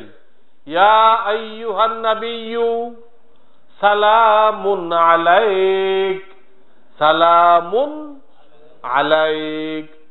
তাহলে গ্রামারের দিক দিয়ে ঠিক আছে, কিন্তু আল্লাহ রসুল এই দুরুদ শিখান নাই। আল্লাহ রসুল যা শিখাইছে আমি আপনাদেরকে বলে দিলাম একটা দুরুদ, এটা পড়েন, সাল্লাল্লাহু আলাইহি সাল্লাম বলেন, সাল্লাল্লাহু আলাইহি সাল্লাম পড়েন। আবার বলেন, আল্লাহুম্মা সাল্লি আলা মুহাম্মাদিন নাবিয়িল উম্মি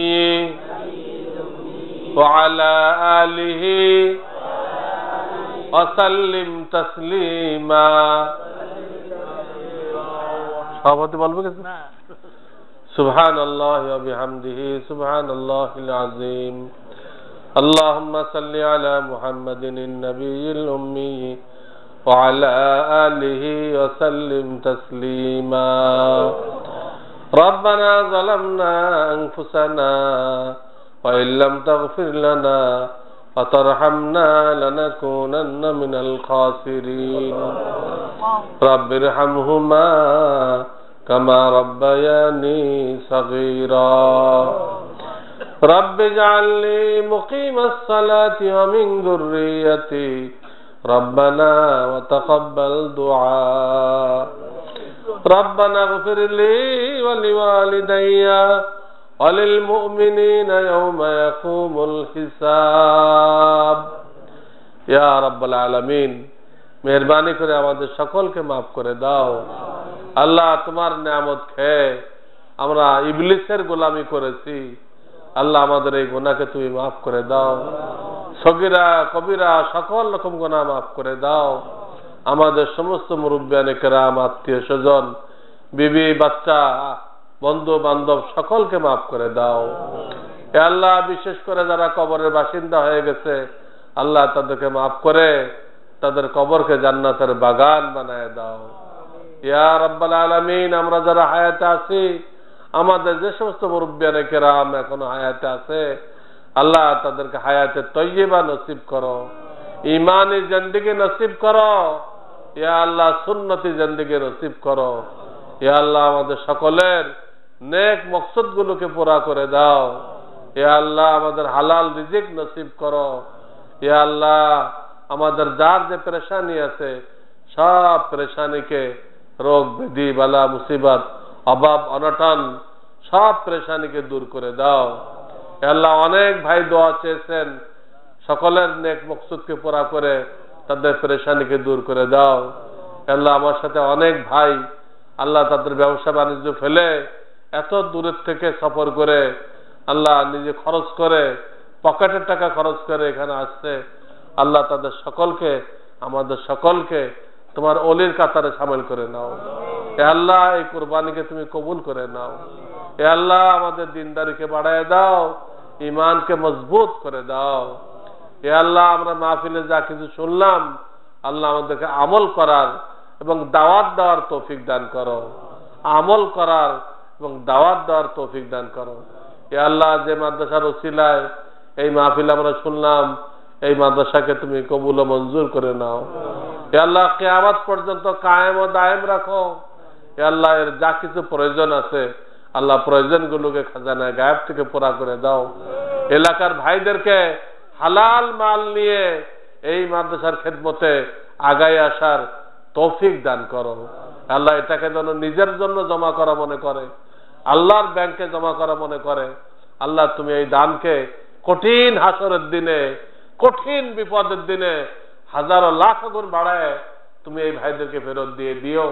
আল্লাহ তোমার তো ওয়াদা, আল্লাহ তোমার ওয়াদাকে তুমি পুরা করে দাও। ইয়া রাব্বাল আলামিন, বাংলাদেশকে খায়ের বরকতের দেশ বানায় দাও, রহমত ও শৃঙ্খলার দেশ বানায় দাও। কাফেররা এই দেশটা থেকে ইসলামকে মুছে ফেলা দেওয়ার জন্য নানান রকম চেষ্টা করতেছে, সরকারের উপরে চাপ সৃষ্টি করতেছে। আল্লাহ কাফেরদের ষড়যন্ত্রকে বানচাল করে দাও, তাদের ষড়যন্ত্রকে নস্যাৎ করে দাও। এ আল্লাহ এই দেশকে তুমি রক্ষা করো। যারা সরকারে আছে, আসবে, থাকবে, সকলকে কোরআনের পক্ষে থাকার তৌফিক দান করো। কেউ যেন এই ইহুদি, হিন্দু, শয়তান এদের বুদ্ধিকে গ্রহণ না করে। আল্লাহ তাদেরকে তৌফিক দান করো। এ আল্লাহ তোমার হাবিব যত কল্যাণ চেয়েছেন, আল্লাহ তুমি আমাদের সকলকে নসিব করো। যত বিপদ আপদ থেকে মুক্তি চেয়েছেন, আমাদেরকে মুক্তি দান করো। ইয়া রাব্বাল আলামিন, ইয়া রাব্বাল আলামিন, আমাদের যখন তোমার দরবারে যাওয়ার সময় হয়, আল্লাহ আমাদেরকে ঈমানের সাথে, কালেমার সাথে যাওয়ার তৌফিক দান করিও। রব্বানা তাকাব্বাল মিন্না ইন্নাকা আনতাস সামিউল আলিম ওয়া তুব আলাইনা ইন্নাকা আনতাত তাওয়াবুর রহিম। সুবহান রাব্বিকা রাব্বিল ইজ্জাতি আম্মা ইয়াসিফুন ওয়া সালামুন আলাল মুরসালিন আলহামদুলিল্লাহি রাব্বিল আলামিন।